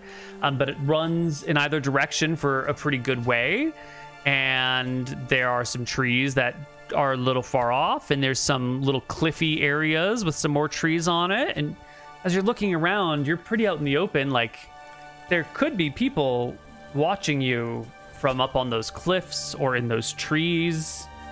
There absolutely could be people spotting you. I mean, if that person was, if that bear was shot, right? It doesn't look like it was somebody on the beach. Otherwise, we would see some tracks leading up or down. So it's more feasible that it was somebody. Well, you could search the beach. You could fire a bow at really long range. They have ranges up to 170 yards for long range. Do I see any arrows sticking out in the sand? Well, there's a bunch of you here. Yeah, you do see 2 arrows that are just like laying on the sand. One looks like it had plunged in and then fallen down, and the other looks like it sort of skidded quite a ways. You actually follow the skidding arrow track to find it. And which direction was it shot from? It was shot from the east side. That's to the right of the map. And on the... Thanks, Neal. And on the right-hand side of the map, what is there? A beach that runs to the east with a couple of, some racks hanging out down there and some crashing waves and some floating ice. And you could walk off that way. Like, if there's footprints, you probably wouldn't see them until you were a lot closer. A bow could have a range of 100 yards, and you couldn't see footprints on the beach at 100 yards. We will walk up there then. Single file still, or spread out? Okay, let's go single file, but let's not walk up the beach straight here. Like, let's walk a little bit further on the left-hand side where the forest is. Under the line of trees. Yes. Okay.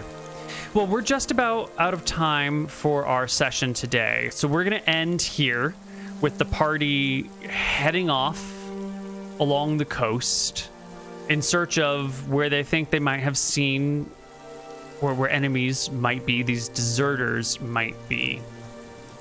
And we're going to take a couple moments at the end of our session here to reflect on our character and what this all means for the greater rise of Drekis.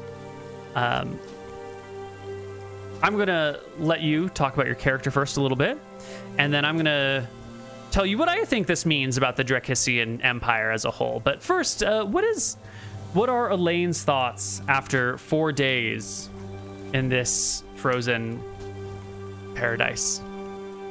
I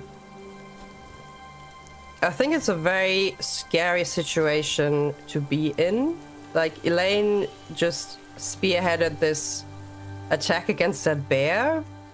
She's the strongest in this entire group, and she could have gotten absolutely annihilated in a single claw bite attack series. And they try to attack, and look at how many people there are, and they fail terribly to do any substantial damage to that beast, right? Which is really, it's just incredibly scary. And you can tell by the relieved reaction of everybody around that they are not used to fighting anything of that scale, right? So we are very much trudging through the snow, not making very smart decisions. We don't know anything about the nature around us. So we're very uneducated about what is going to happen here. But the fact, I think, that we're all in this mission here shows that we are very desperate to make this work somehow, right? And I think Elaine trudging on, even though she's hurt, is her knowing that if she goes back to camp, she's not going to recover very quickly. It's not like a nice tavern with a lovely cleric there who's going to help you with your wounds, and it's going to be a few, like 3 days or 2 days and you're back up. Like, she will take a very long time to recover. And even though we still have a lot of rations and stuff, we've been spotted, so we need to make some progress really quickly. And figure out what is going on. And just going back and resting for herself is not, it's not going to do much, unfortunately, for their situation. So she has to take the risk, and at the same time I think it's also showing her people, like, I just got slashed by a giant polar bear, but I'm trudging forward, so I need you guys to pull it together, even though this is all scary, right? If I can walk with this shoulder, you guys can come follow me. So trying to establish her a little bit as a leader. Whether that is smart or not is another question, but it's an impression she's making, not backing down from a polar bear and then trudging on. Yeah, I agree. I think what we're seeing here is the cultural bravery of the Drekisian knights and nobility, where You put yourself in the front line. It would have been very easy to have a soldier in front of you, just one of these regular conscripts, as a scout, as the person who walks first. It'd be very easy as the commander to say, without me, this mission will not succeed, and so my minions, the people under my command, go in front of me, or maybe the sergeant should lead the front. But what we see here is Elaine being the warrior in the front who, when a surprise polar bear shows up, tanks the polar bear for 2 rounds, which +9 to hit, D10 damage on a claw, 2d6 on a bite. Scary. Super scary, right? Totally theoretically could have killed you in a single round without actually having to have done that well. Like, very possible, especially with that first critical hit. So I think we can... Yes. I think we can say that whatever the Empire of Drekis is, it's core soldiers. It's regular knights, the sorts of people who they generally are, tend to be brave, and tend to put themselves in danger and protect the people who are with them. And then they don't necessarily turn back from a fight. They're not necessarily going to turn away. We've also seen a lot of patience, a lot of like following these trail, but knowing we're not necessarily going to catch up with someone. So let's take our time and find these things right. It's methodical. And I don't know if that methodical, patient approach is representative of Drekis as a whole. We'll have to get some more data on that.